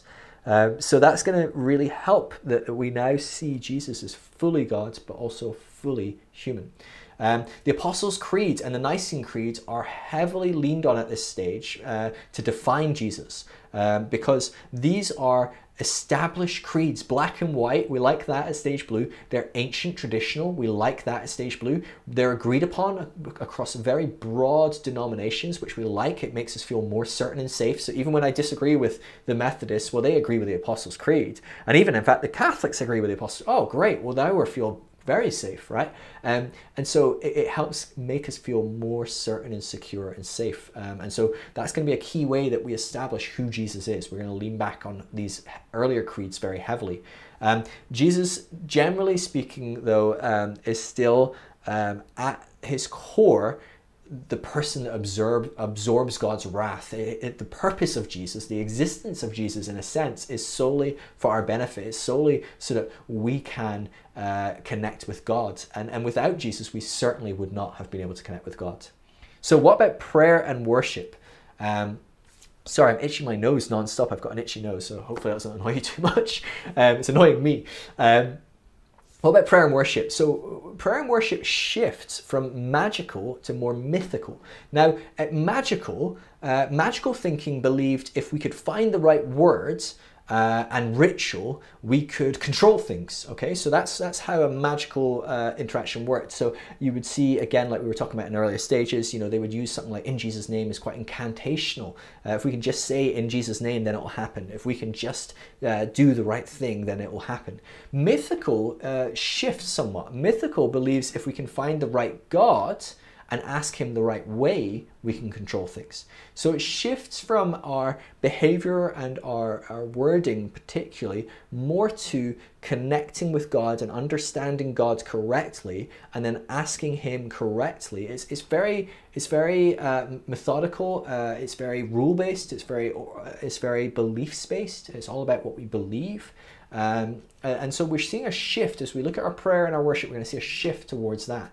So there's two main modes of prayer for someone at stage blue. There's going to be the distant mode, which seeks divine intervention from God on far in human affairs. So God is up there and he comes down here to interact, or he acts from up there on things down here. And so that's the distant model. It's asking supernatural being to heal me in the natural. But there's also the personal model in prayer and worship, and that is more communion with God. It's worshiping him, it's thanking him, it's engaging with a God here and now that I can feel, that can tangibly be experienced, so long as it fits our Bible, so long as we can find it in the Bible. But there is that personal element. So we've got a distant model and a personal model kind of coming together. Some people within stage blue will still be very exclusive in prayer and worship. So you'll see some people, maybe for example, not allowing people to do the Lord's Supper if they believe differently. If they're from a different denomination or a different group. So there's still some levels where communal worship is an inclusive thing. It requires you to tick the boxes. It requires you to be part of the quote-unquote club. Okay, let's look at sin and salvation. So sin starts to evolve at stage blue. So while in earlier stages, sin was all about not disobeying God, well, that is primarily what sin is at stage blue still. It's still about we cannot disobey God. God tells us to do something, we must do it. God tells us not to do something, we must not do it. That is what's really important. However, sin also becomes about harming other people. So even though God may not have obeyed it, for me to do something that would harm my wife, maybe say something that's not necessarily very nice, I've not broken any quote-unquote laws that God gave me. However, because she is hurt, I can see that as sinful, as something that's not good, as something that God would not like, or that is not part of my identity in God. And so there's evolution where we start to rationally see sin as well. So it's not just because God said it, that's primarily it, and I'm talking like 80 to 90% primarily, but we're also starting to rationalize a bit, where we kind of start to understand God's heart and go, oh, God wouldn't have liked it when I said that thing that upset that person. That's also a sin, right? It, however, still must be dealt through salvation. So it has to be something that people ask for forgiveness for, ask Jesus into their heart over, they confess. You know, all of that process is still very key at stage blue. Really important we go through those stages. But also stage blue requires penitence. They require some form of practice typically. And so stage blue will need you to say sorry, to ask for forgiveness. But generally speaking, stage blue will also require you then to make it right. And that's actually a very healthy and good progression.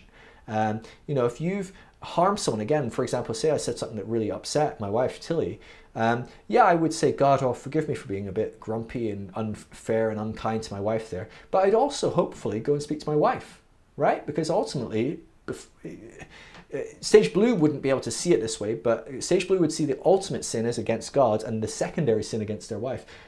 Maybe later on as we go through stages, we'd see that the ultimate sin there wasn't against God, but it was against the person that we actually harmed. And so either way, we would hope that we would then say sorry to that person and maybe seek their forgiveness. And that's something that stage blue starts to welcome in here, starts to engage with a little bit.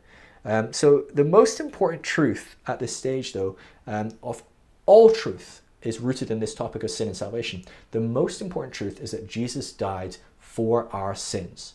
Okay, so what did Jesus save us from? So the true answer at this stage, but you will never hear it, the true answer is that Jesus saves us from God. Okay, the actual answers you'll hear are sin or hell. So Jesus saves us from hell, Jesus saves us from sin. But the true, when you dig down deep enough, the true answer is that Jesus is saving you from God. God is going to punish you. God is going to send you to hell. God is angry with your sin, with you because you've sinned. And so Jesus is saving you in that dynamic. But this is the most important truth of the stage blue Christianity, is that Jesus is your Savior. He will save you from your sin, from hell. He is going to save you. If you do not understand this at stage blue, you're going to have a bad time.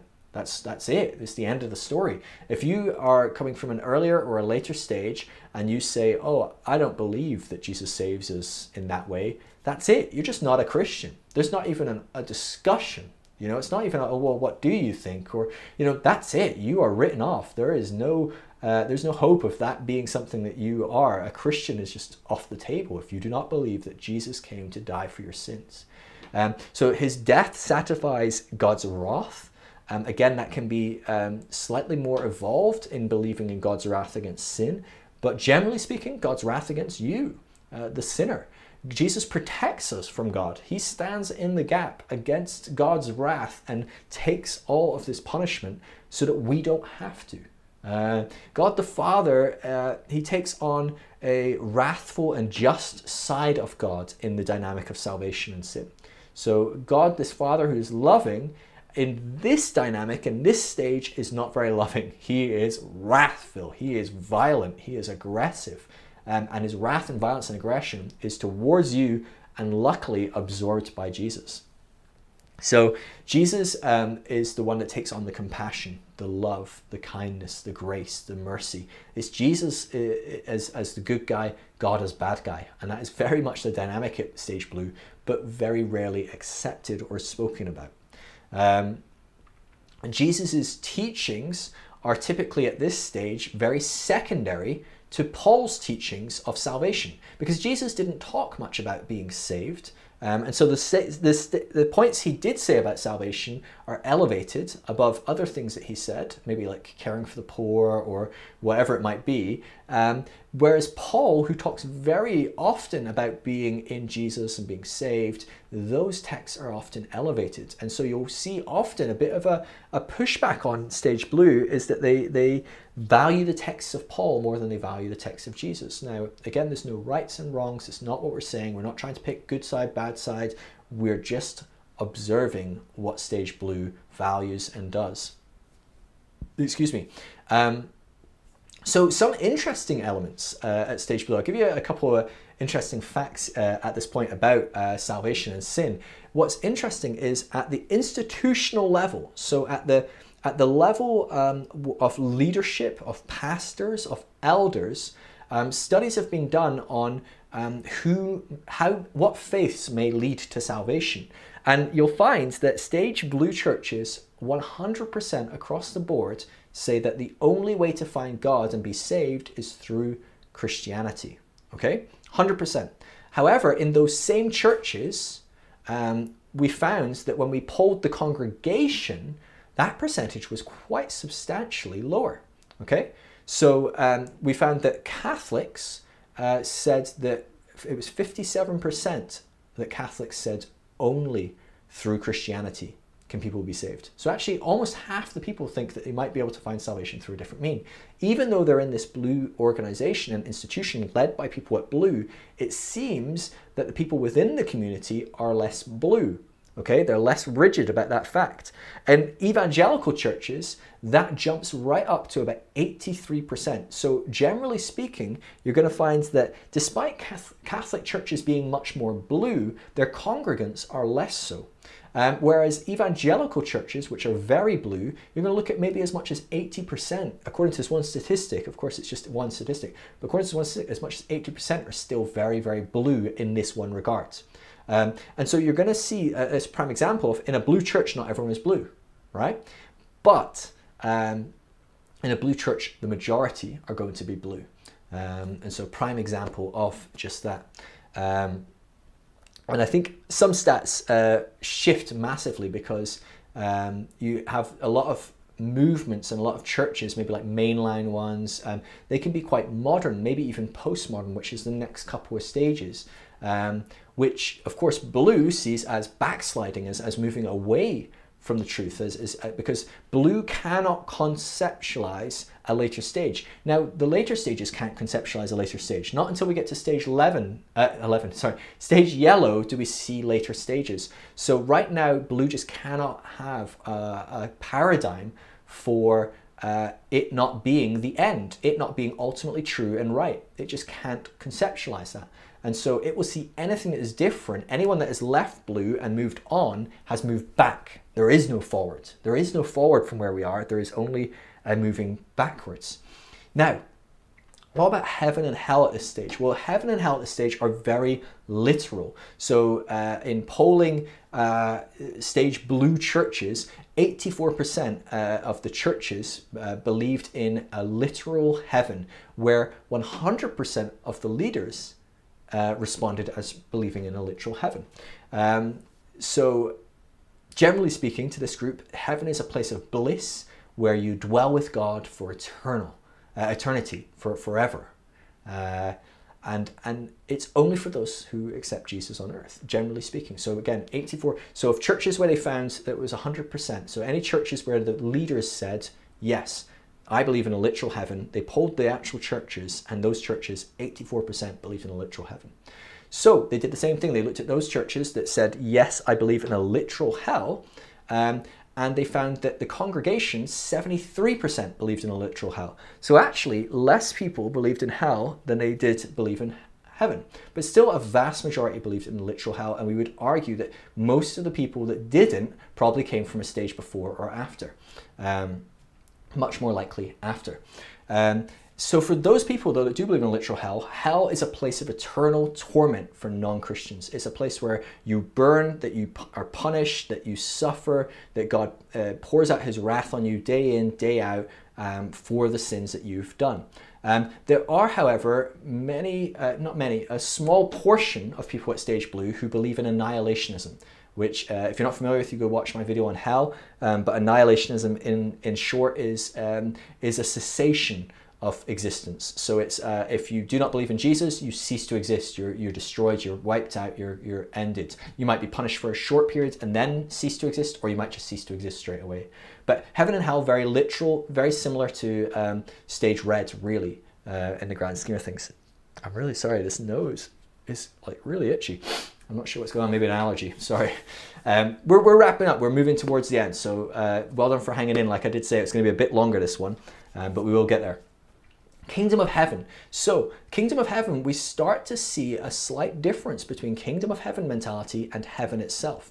So the Kingdom of Heaven is the reign of God in Jesus, and ultimately in a future time, but it can be here as well as later. And so there's a concept that allows for the kingdom of heaven to be brought on earth. Now, this is largely overshadowed by the conversation about salvation and sin. So Blue is not going to be that focused on the kingdom of heaven. Churches that do focus on the kingdom of heaven will generally be well on their way to moving into orange, generally speaking. However, there is a little bit of language of it. So kingdom of heaven, though, what does it look like? It looks like peace and righteousness and justice, and it looks like union with Christ. So to bring the kingdom of heaven looks like getting people saved, obviously. It looks like getting people healed if that movement believes in it. So maybe a charismatic or Pentecostal church at this Stage Blue, that would be what it looks like to bring the kingdom, is to heal people as well. But it also looks like changing government. It looks like changing policies. It makes the world look more like what they think heaven looks like. So it does look like making sure abortions don't happen, making sure marriage stays between a man and a woman. These are very blue concepts of what it is to bring the kingdom of heaven. And so you're going to see that being very, very common at Stage Blue. What about the mystical? The mystical is an interesting topic, because at this stage, Stage Blue, Blue likes the mystical. It likes mystics, but only in the past. Preferably even only in the Bible. We'll maybe accept some saints throughout history, but as few as possible. And really, we only like miracles and mystical encounters to be in our Bible. We don't like it to be today. We don't like it because it's too uncertain. It's not something we can really wrap our heads around and make into a science. What you'll find is blues that do like the mystical, people that are in charismatic Pentecostal movements, will make it a science, will make it something that's fairly black and white. God will always want to heal, and this is how he will do it. That's a very blue mentality. It's seen as generally speaking, a mystical experience will be seen as a one-off exception. So if someone does get healed in your church, oh, it's a one-off exception, praise God, that's really good of him, but we shouldn't expect it. That's not going to happen often. Again, exception to that, charismatic and Pentecostal churches. Traditional churches, they're going to focus on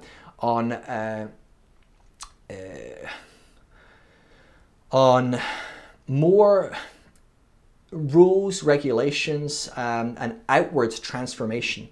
So they're going to focus more on how do we clean people up. If someone's a drug addict, how do we get them to stop taking drugs? There's not going to be a focus on an inner transformation as much as the outer transformation. Stage blue is all about appearance. It's all about the rules and regulations. This is really what Jesus was challenging when he says, you can not have an affair, but if you're lusting in your heart, it's basically the same thing. And so Jesus is saying, well, that's nice that we can make everything look good and we can get people's actions in order, but what about their heart? And so this is something that's quite a mystical encounter to go deep, to go into the inner peace, the inner soul, and do transformative work. And seeing change in that is quite a mystical thing in a sense. And so this is kind of left by stage blue often is less important as actually getting the exterior nice and whitewashed and looking good. And I've seen this a lot as I traveled, speaking and doing work with a lot of churches, hundreds of churches. I've met with hundreds of pastors, and a lot of the times when you deal with the pastors, this would come up. They don't want something like grace that might bring people's sin to the surface, because they don't want to deal with a deeper issue. They've dealt with the outer issue. So people in their church don't appear to be sinning. That's great. They love that. They like that. That's nice. But they know if you gave them grace, they would immediately start sinning. So they know that the heart is still not in the right place. And this is a real blue issue. We don't know how to deal with the actual issues, and we don't like to accept that the actual issues aren't getting changed by rules and regulations. But we know this is again and again been proven by scientific study, but it's also been said in the Bible throughout. Again, blue will struggle to see it, but the law only makes sin take a deeper root in our heart. And so rules and regulations don't really do much in the way of transforming people. The mystical can cause individuals to seek approval of the group and to be racked with guilt often. And so, I'm not really sure what I meant by that note, sorry. It causes individuals to seek approval of the group and to be racked with guilt often.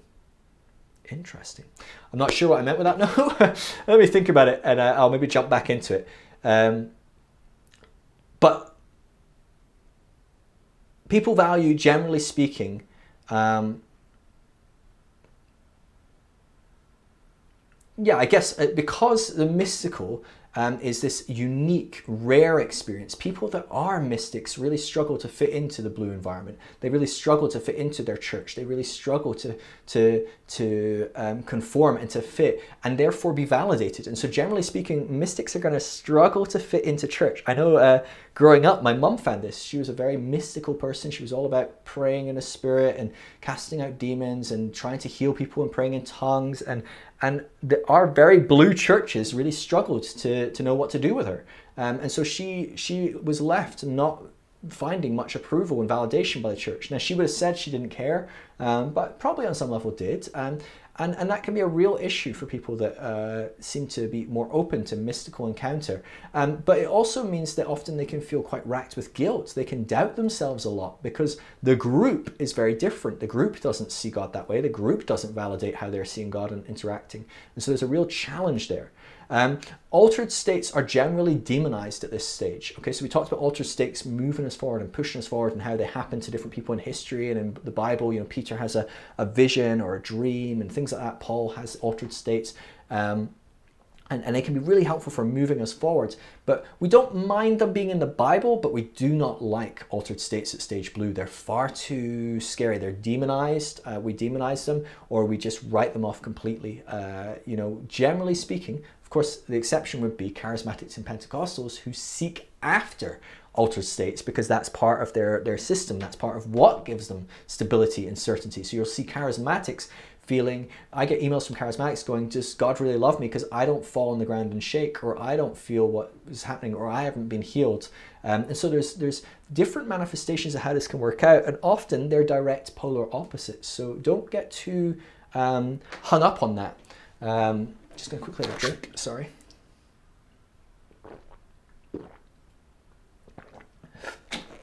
Hope you guys are hanging in there. We're just wrapping up now, really. We're going to look at the pros and the cons, transformational dilemmas, and then we're going to look at how to work with stage blue. Sorry, this has been a long one, but hopefully you can see this is really helpful stuff, okay? So pros. Well, there's a lot of pros to stage blue. So you might be listening to this if you're at a later stage and think, thank God I'm not stage blue. I hated that, people. I used to be like when I was a kid, or I was forced into that, or I've never been that, and I've never been so gullible and stupid. You might really hate stage blue. But the truth is there's a lot of good to stage blue. And even if you never grew up in a stage blue church, there's a very good chance that you have on some level been through stage blue internally in your personal development, okay? You've gone through that need for security and stability and certainty. That's very much a key component of growing up as a child, okay? Now, what do we learn from stage blue? What do we want to include as we transcend? Well, we want to keep that level of faithfulness, to be faithful to people, to our group, to God, to what we believe to be true. That's a really great trait, and maybe a little bit softer around the edges than Red, right? Red was passionate to the degree where it kills someone.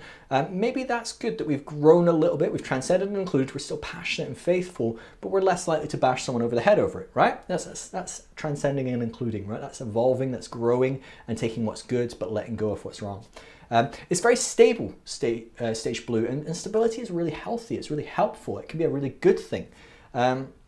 And stability is really a core principle of stage blue. It has a lot of respect for authority and people who are in charge. Now, how it chooses people to be in charge and how it sees authority might be flawed, but actually most stages will accept that there is some good to authority, and maybe there's some wisdom in respecting people for knowing more or being more equipped or more skilled. Maybe it's good to look at that person and go, oh yeah, no, I really respect that, and I'll learn from them, I'll listen to them, I'll allow them to make some decisions because they're better equipped to make that decision, right? It's really helpful. It's a really good thing to do. There's a lot of loyalty at this stage, and that's really, really good. That comes from that purple stage, really. It's growing and evolving, and we want to keep growing and evolving that loyalty and that ability to be loyal to our friends, to our family, to people that have grown to be trustworthy. We want to be loyal to someone like that. Their faith really anchors them in trials. So something that can be said of blue that is really quite beautiful is how just solid they can be in really awful times, really terrible times, deaths and sickness and things like that. They have a faith that keeps them going through that, and that's a really good and healthy thing in a lot of ways. Now, later stages will look down on that and go, oh, it's just a crutch or something like that. But the truth is there's a lot of good to that, and as we grow and develop, we'll start to see that actually that's a really helpful thing, and it's not the worst thing in the world to have. Most people got where they are today at later stages by going through some form of traditional church, of a blue church, you know. So most Christians that are later on have been through this. Now, often there's a lot of pain and suffering that's come from that, and of course we're not particularly glorifying that, but we might be even thankful for that it's made us who we are. But generally speaking, a lot of what we have that's good has come from that stuff that we developed at stage blue. There was a lot of good that was developed in us and took root in us as we grew. So it's really important that we see that this is a healthy stage for those that need to be here. Like I said, people that are non-Christian, tribal and warrior or traditional, will probably only get saved into a traditional church. So we really need the traditional church if we want people to start connecting with God, with Jesus, with the divine. Like, that's a really helpful path for them to start maturing, start growing, start developing, and start moving towards what we might see as more healthy if we are further along in our development. So we might want, if we're an orange, we might want someone at stage blue to be orange. But actually, can we be wise enough to look at someone at stage purple and realize, well, maybe they're going to have to become red and then blue before they become orange? Okay, really important that we start to see that. They're very kind, they're community focused, they're family focused. These are really lovely and wonderful and healthy things. So let's make sure we include those and we value those at stage blue.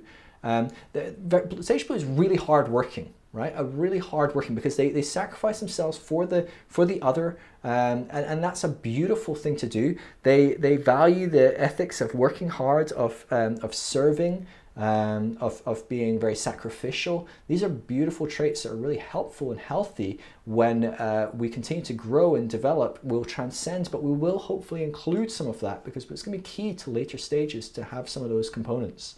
And there is an increased safety at stage blue, right? So it's easy to demonize stage blue, but if we look at the stage before, people were running around and clubbing each other on the head to take control, and it was chaos. And so actually there's a lot of great stuff that has come from civilization. We need to recognize that it's at stage blue that most of our stability as society today has come through that, right? Our ability to function as large civilizations, our ability to grow food, our ability to do a lot of things came through stage blue. Now stage orange and on has brought even more amazing innovation and growth, but we wouldn't have got there if it wasn't for stage blue. So let's not demonize blue too much. Now I'm going to go over a few negative elements of stage blue. There's probably going to be quite a few, okay? Just like there was more pros than usual in our videos, there's going to be more negatives, because as we're going on, I'm going to go into more and more depth at each stage, okay?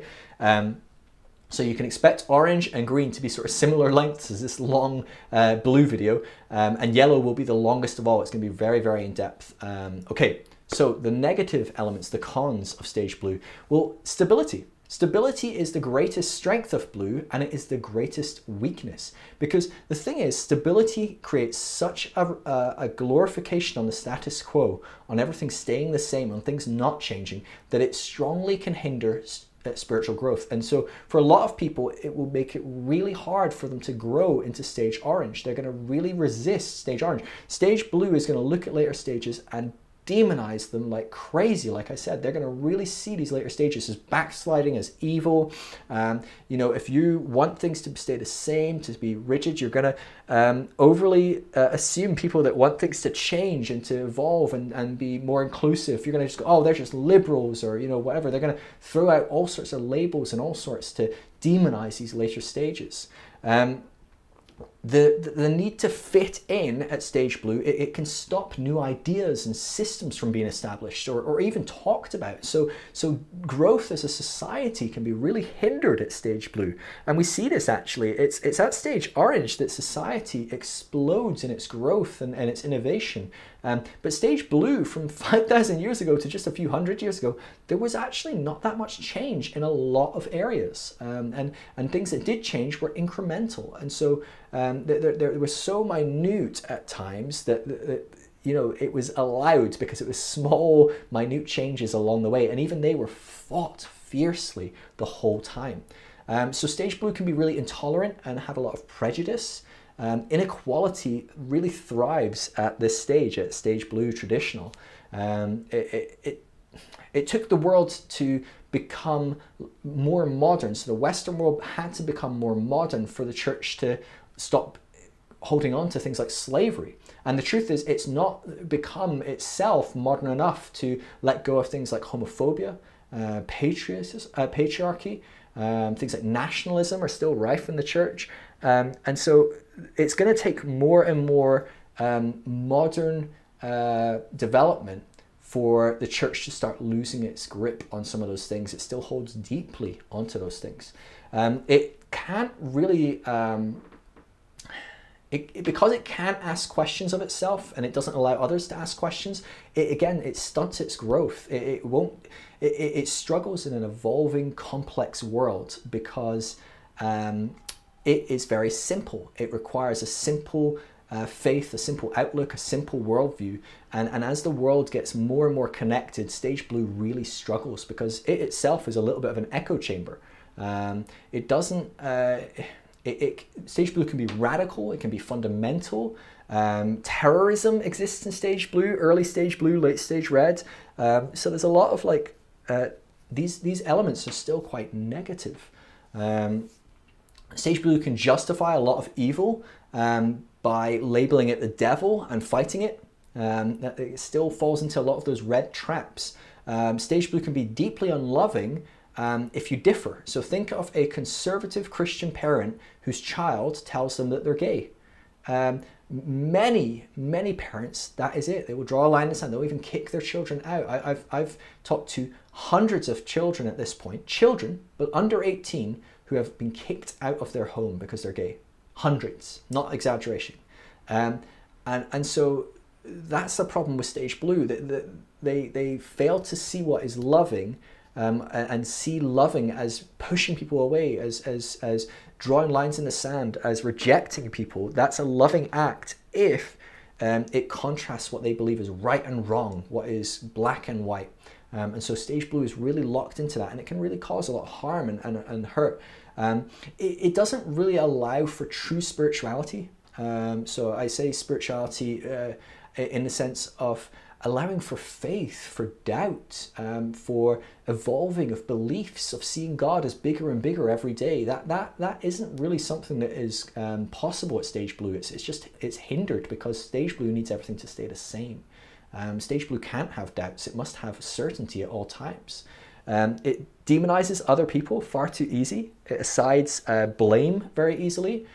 Stage Blue can fall into the trap of being quite self-righteous at times, and so that can be really dangerous. It will use scripture without question to validate its own ego and its own violence.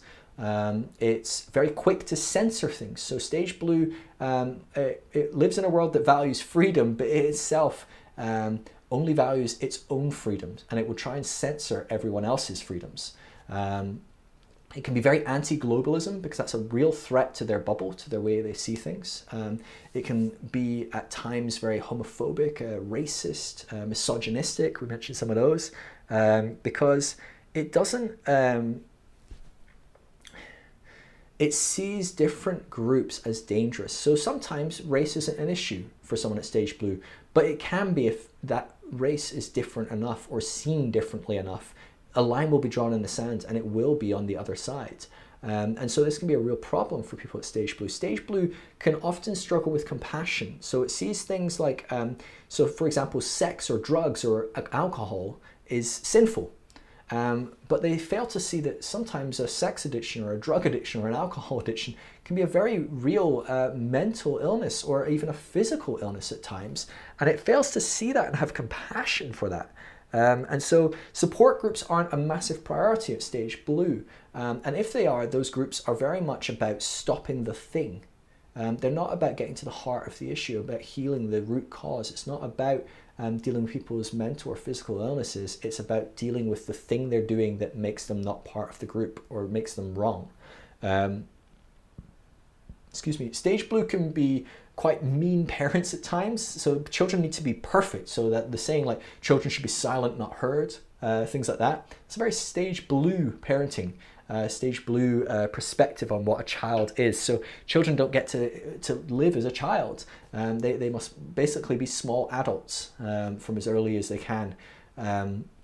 They struggle to see similarities in culture and religion. So a Stage Blue Christian will really struggle to see that Stage Blue Islam is very similar. So they both dislike a lot of the same things. They both value the same things. They both believe very similar things about God and about their scriptures and things like that. They can't see any similarities because that's scary. That makes things a bit murky, and we need to focus on the differences and ignore any similarities. And of course that doesn't help for connection and for growth. And a great example of that is maybe not in the Christianity Islam, but just in one denomination or another, right? So the Southern Baptist Church the First Baptist Church of whatever versus the Second Baptist Church, right? And even they're basically the same church, but they just can't see eye to eye because they only see the differences. They only see the things that are different, and they clash and clash and clash.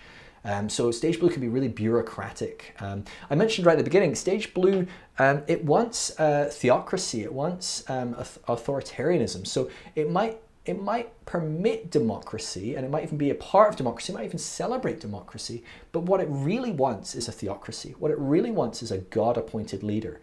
And actually, if it can get a God-appointed leader, it's more than happy. It doesn't really care if it's democracy or not. It doesn't really care about that, because what the group wants, as in the group beyond my group, what they want is irrelevant. What my group wants is really important, because we're God's people, we're right, and we need our guy in charge, our guy making the rules, because they're the right rules. At the very worst extreme of Stage Blue, you can see things like genocide and ethnic cleansing. So Hitler could have been argued to be red, but actually was very blue. So he was a very strong cross of blue and red, and a lot of what happened at the concentration camps, a lot of what happened even in Britain with our invention of the concentration camps in South Africa and things like that, very blue activity with some red elements to it. So what did blue need to do to change? What's the transformational dilemma for blue? What is going to cause them to go, I'm hitting my ceiling, I need to change? Because that's what we all need to do. We need to hit that ceiling and eventually go, this isn't working for me. So I've got everything that I like, everything that's good, I'm going to take with me, but there's things that are just causing me to hit a ceiling, and I need to move on. I need to move past this. Well, basically, big transformational dilemmas for Stage Blue are just what's naturally happening in the world. The world is getting more and more orange, and even green, and as I said, maybe about 1% will be yellow. So not much of yellow, but a lot of orange and a little bit of green will make blue struggle to function. They're going to struggle to function in their black and white world as the world becomes more gray. So as they function in the global world, they're going to realize that their views and their culture isn't the only way of doing things. There is going to come a point where they're just going to start hitting that ceiling and realizing this isn't working for me, and actually that over there is working for them. So I need to accept that this might be a bit more gray than I thought. This might be a little less black and white. So they need to recognize that my black and white doesn't necessarily work for everyone, and someone else's thing that I think is very gray might actually work for me, potentially. The ego gets hungry for individual success. This is the biggest thing that will cause blue to grow largely, is individual success, individual autonomy, individual personal relationship with God, individual building a business or helping myself or growing myself or working on myself. That desire, which was in red and suppressed in blue because we valued society and we were willing to let go of that so that we could have more stability and certainty, that's going to come back to the surface, and you're going to go, yeah, this is nice, this stable society is wonderful, but really we're still all individuals and we still all want something for ourselves, and that's going to start to come to the surface and become a bit uncomfortable, and it's going to push us into orange.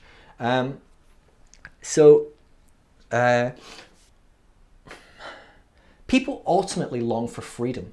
Ultimately, the deep down long in our heart is for freedom, and our hierarchy, our rules, our caste systems, they only work for those that are on the top. They only work for those that are truly free.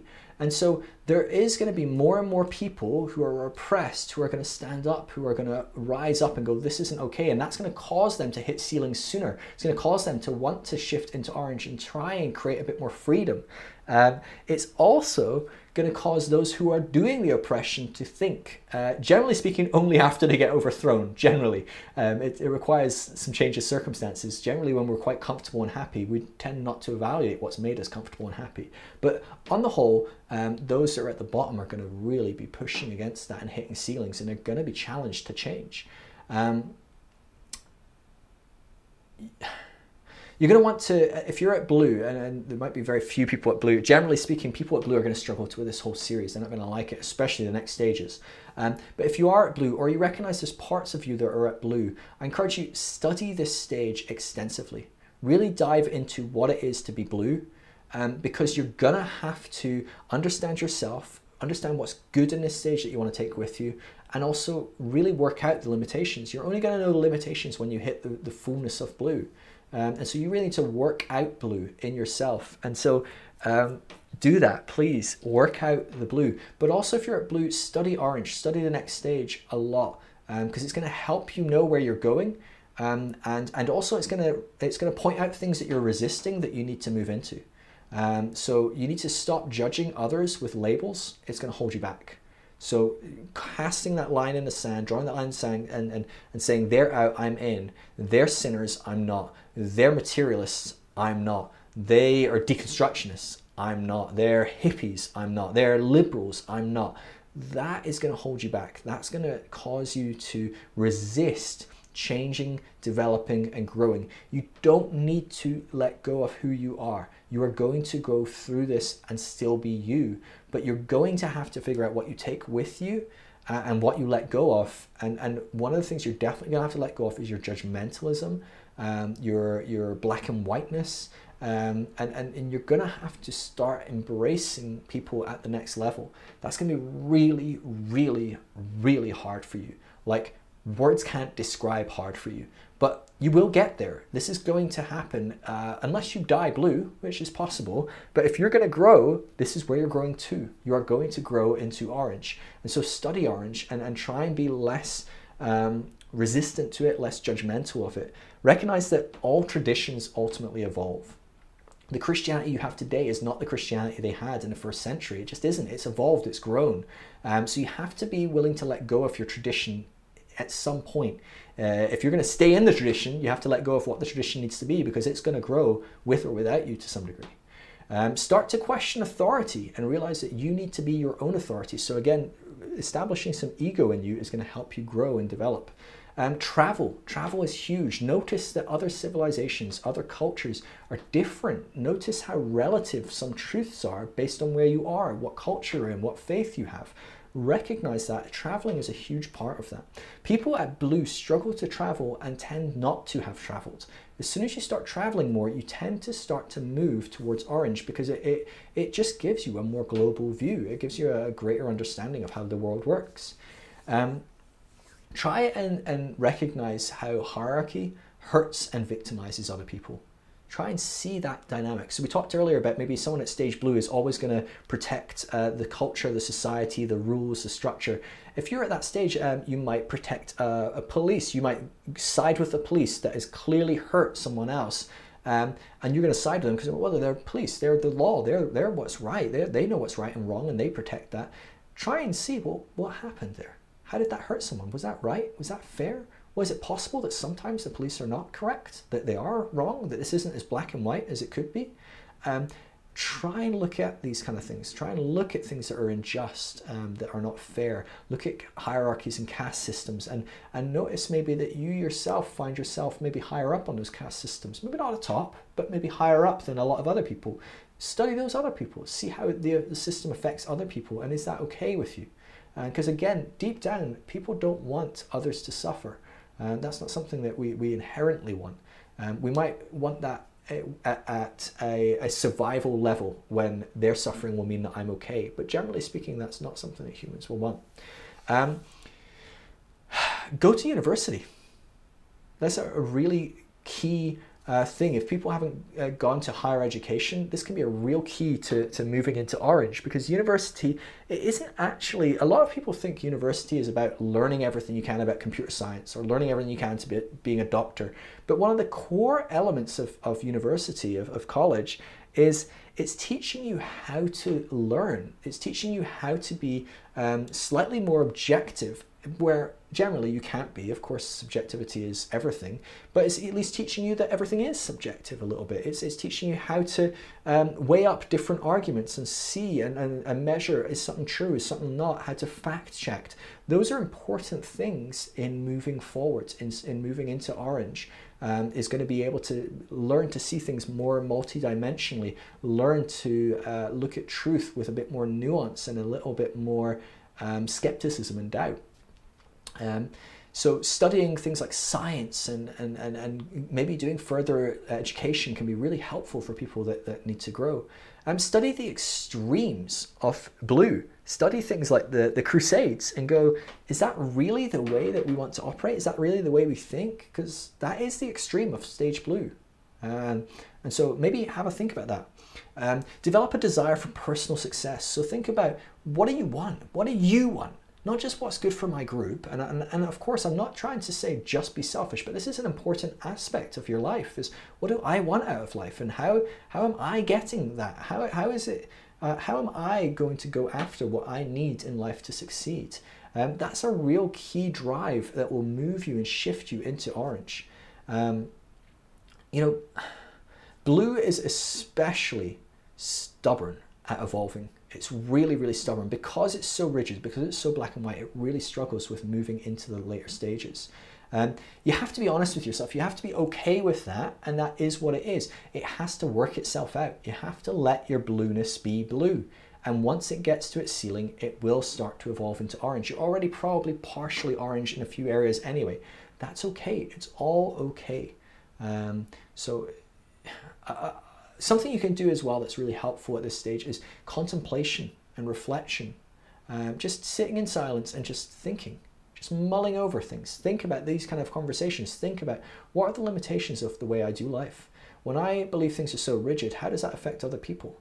Can I contemplate what it would be like if I was born in Iraq 30 years ago and my parents were killed in the war? What would my life have been like? How would I have seen the world? How would I have seen the divine? What picture would I have when there was only mosques and no churches? Like, how would I have been, and what would that have looked like? And is that fair that I would have gone to hell? Or is that fair that I wouldn't have been saved, but someone else over in America that voted for the guy that bombed my family, they would go to heaven? How does that work? And just sitting and mulling these things over. This kind of exploration work can be really helpful in starting to let go of the rigidity of what we believe. It's okay to believe some of these things, but being so rigid about it is going to stop you from growing. Okay, how do we work with blue? And we'll finish here. Well done, you're doing really well. I think I'm struggling to keep going. You've probably paused this and stopped about 3 times anyway, but I've got it in one go. Working with blue, when we're working with people at stage blue, there's a lot of complexity to it. Very few, this is really important to remember, very few rationally became blue.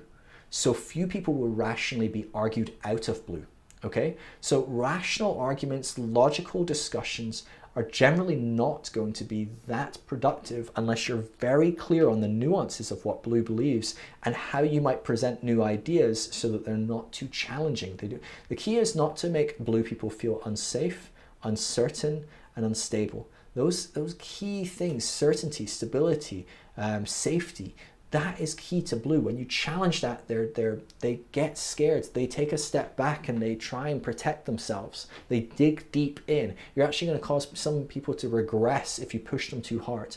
And so be careful when you're approaching some of these topics, to be very careful with how you present things.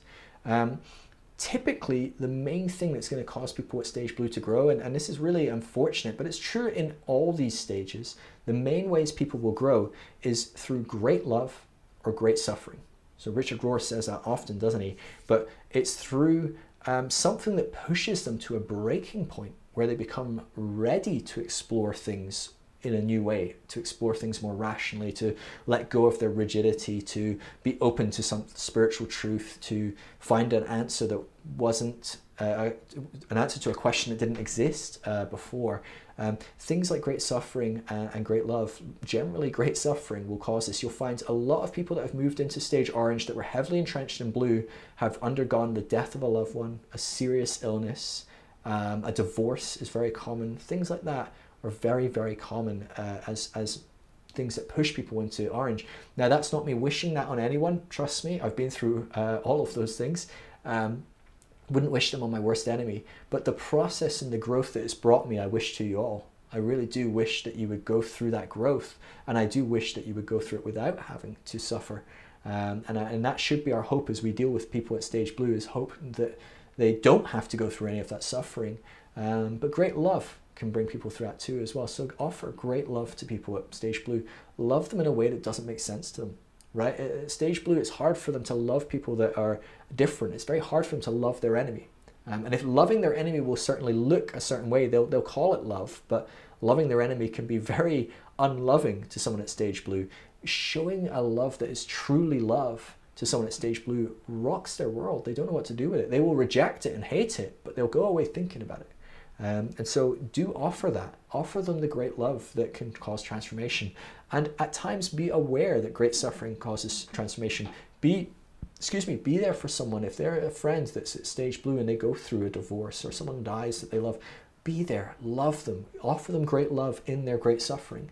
And you'll be amazed at how open and ready they are to grow in their own time. It's not going in and going, oh great, someone's going through a divorce, I'll go and preach to them. I'm not saying that at all. Please don't do that. My God, please do not do that. But you understand what I'm saying, right? You can see the dynamic there that's going on. Most people in this culture in the West were probably, if you're 30 or above, maybe 25 or above, you were probably born into stage blue to some degree or another. Even people born today are likely to be stage blue to some degree or another, but certainly more orange at this point. And so generally speaking, people that were born into stage blue could well die at stage blue. That's the possibility of growth for some people. It's such a rigid, fixed system that if they've not been exposed to enough difference, to enough orange and green, and maybe enough yellow people that are able to interact with these people on their own level and understand what they need to grow, it's very likely people will be born and die blue. You can probably think of maybe people like your grandparents, maybe their parents, you probably were born blue and died blue, because there's been a huge period of time where blue has been all there is, right? Blue is largely, maybe there's a little bit of red and they looked down and went, oh gosh, these Philistines at red, but they themselves just didn't evolve, didn't grow, and that's okay because the growth was incremental. Going through blue can take hundreds of years, and we're building and building upon our own nature and self, and that happens in our individual as well as our society. Societies move a lot slower than individuals because societies require a mass of individuals to change. So try not to get too bogged down. At the end of the day, the stage people are at is the stage people need to be at. God meets people where they are. People grow and can love and can be loved at any stage. And so try not to get too bogged down if you find someone at stage blue and they're just not changing. That's okay. It really is. You need to find a place to be okay with it. And that's going to be really hard. It's maybe not as hard as leaving someone at stage red because red is so militant and violent and angry. But it is hard all the same. You have to try and be yellow in this. I say this each video so far when I've talked about working with other stages.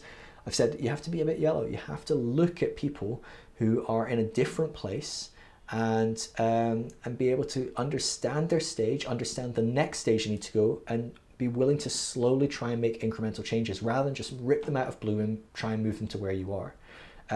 Be aware that if you are educated in the West, if you are a Western European or American and you have further education, you are going to underestimate how much of the world is blue. You're really going to underestimate how much of the world is blue. You're probably going to underestimate how much of your country is blue, okay? And we see this again and again in America. Many people underestimate how blue their own country is. It's very blue still, America. And so be aware of that. A lot of people that you presume are going to be like you and maybe more orange are really going to be blue, a lot of them, or a lot of their psyche is going to be blue, just as maybe part of you will be blue. Other stages are going to trigger blue like crazy, okay? So orange and green, maybe the earlier stages as well. Early stages are going to scare blue because they're so violent, so pagan, so wild. They're like, multiple gods, or they're overly spiritualizing everything, or they're violent. But the later stages are going to terrify blue even more because they represent something much more scary. They represent uncertainty, letting go of the truth, all sorts of things, as science, and these facts that disagree with my God and my Bible, terrifying to blue. So blue is constantly terrified of change. And so when you're working with blue, you need to be aware that they're scared. They are really, really scared. Recognize that there's triggers that are going to trigger blue, okay? So blue will pick on later stages and joke about these later stages and go, oh, they're so easily triggered about everything. But the truth is blue is very easily to trigger as well. And so be aware of that and try not to trigger blue, okay? So try and avoid things as you interact with blue like uncertainty, relativism, skepticism, atheism. Intellectuals will trigger blue. Academic elites, we talked about that, intellectual elites, very triggering to blue. Postmodernism is terrifying to blue. They are going to freak out about postmodernism because what are you saying? Truth is relative. They are not going to like that. The concept of sin not being punished, very scary to a blue Christian. They're really going to struggle with that. And so you need to be aware of that as you're talking with them. How are you going to frame things so that that's not going to be the deal breaker that causes them to take a step back and retreat, but instead you're going to keep drawing them forward. You're going to bring them with you bit by bit. Chaos is scary to blue. Obviously, it's the very opposite of stability and certainty. Sexual freedom, very, very dangerous to blue. They're very about purity and things like that. Any upset to their hierarchy is very, very scary. So don't mess with our hierarchies. You know, it's like suggesting to the Catholic Church about having female priests. That is terrifying to them. They don't mess with that. Traitors are very, very triggering to blue. They do not like the idea of someone that's turned on them. And you'll see that with people like Edward Snowden or a whistleblower or something like that. Very triggering to blue. That's how could you turn on our perfect side? Again, the concept of, well, yes, maybe that person's done something wrong, but we can't see that wrong because they're in charge. They're authority. You've turned on your country, on your God-appointed leader, on your whatever, you know. So it's a real disconnect. Someone like a whistleblower, because they might be highlighting something that's wrong, but stage blue will still side with the person that was doing the wrong because they are the authority. They're God chosen. They're thing that holds our society together.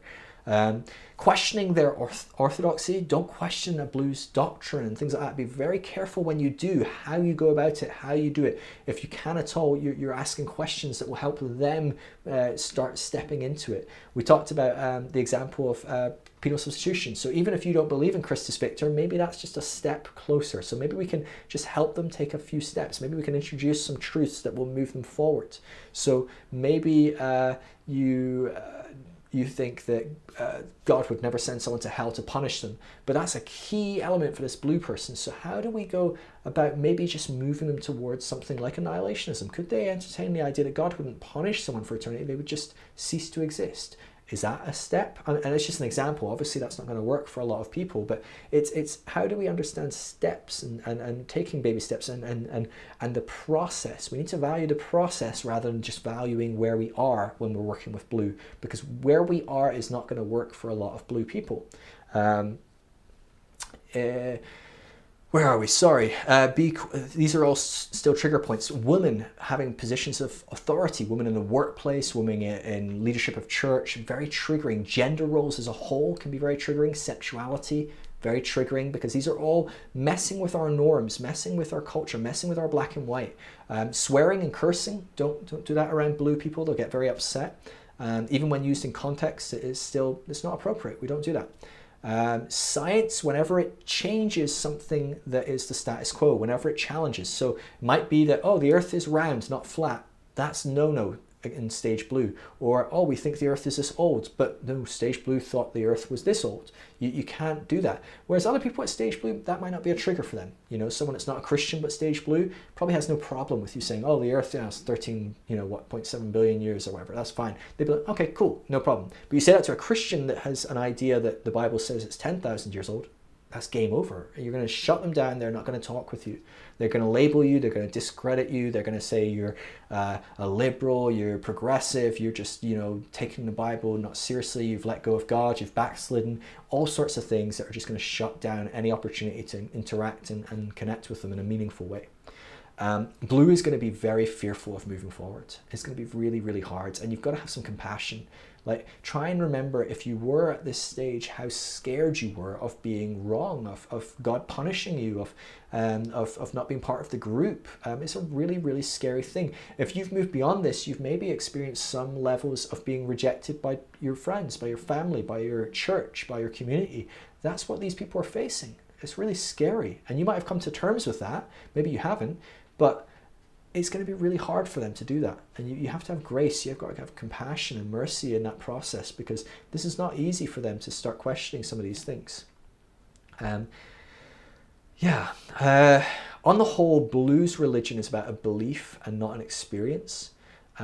Experiences can be really helpful. So we talked about altered states. That can be a real huge element of pushing people forwards. Can be massive, but it also can be really terrifying, and it might even cause people to go further in, depending on how extreme the belief is. So generally speaking, I'd say leave altered states to God to do. Don't try and manipulate and create experiences that they're not ready for. But generally speaking, that can be very helpful for blue to move forward. Generally speaking, for blue, an experience is there to validate their current experience, their current belief and ideology. And so, in a sense, you're walking on thin ice when you're trying to create experiences to try and pull blue forwards, because you may well give them an experience that roots them further in their ideology, because we all see our experiences and perceive the world through our own lenses. So you might give them a profound encounter where God tells them to love everyone, and they see it through their lens of only loving themselves, their group. Or it might see love everyone, but I love everyone by telling them that God hates them unless they change. It's hard to say how people will react to experiences, because we tend to want to validate our current thoughts and beliefs and ideologies by our experiences. They have to be quite profound and quite shaking to really push people forwards. So yeah, blue is ultimately the most stubborn of all the stages as far as growth goes. It's really hard for blue to grow. If you are blue and you've watched this, I tell you, well done so much. Honestly, I can't describe how proud I am of someone being in that mindset predominantly, and being able to watch something like this open-mindedly and challenging. Honestly, you're a lot less blue than maybe you think potentially. But that's really amazing. It really is. And if you are watching this and you've got blue friends and family and loved ones, and you go to a church full of people that are mostly blue, have grace for them. Honestly, it's a really, really hard stage to grow through, and it really can be something that you root in, that you just become very rigid in. And so be there for them, love them extravagantly, like I said, but recognize that change is going to take time, and sometimes it's going to take a few generations. Trying to change a blue church might take multiple generations. That's what you're looking at. It just is the way it is. And you have to, on some level, become okay with that. Maybe that's part of your growth, learning that you can't change everything. You can't make everyone like you. All right, we'll wrap up there. Well done for hanging in, and I'll see you for stage orange next.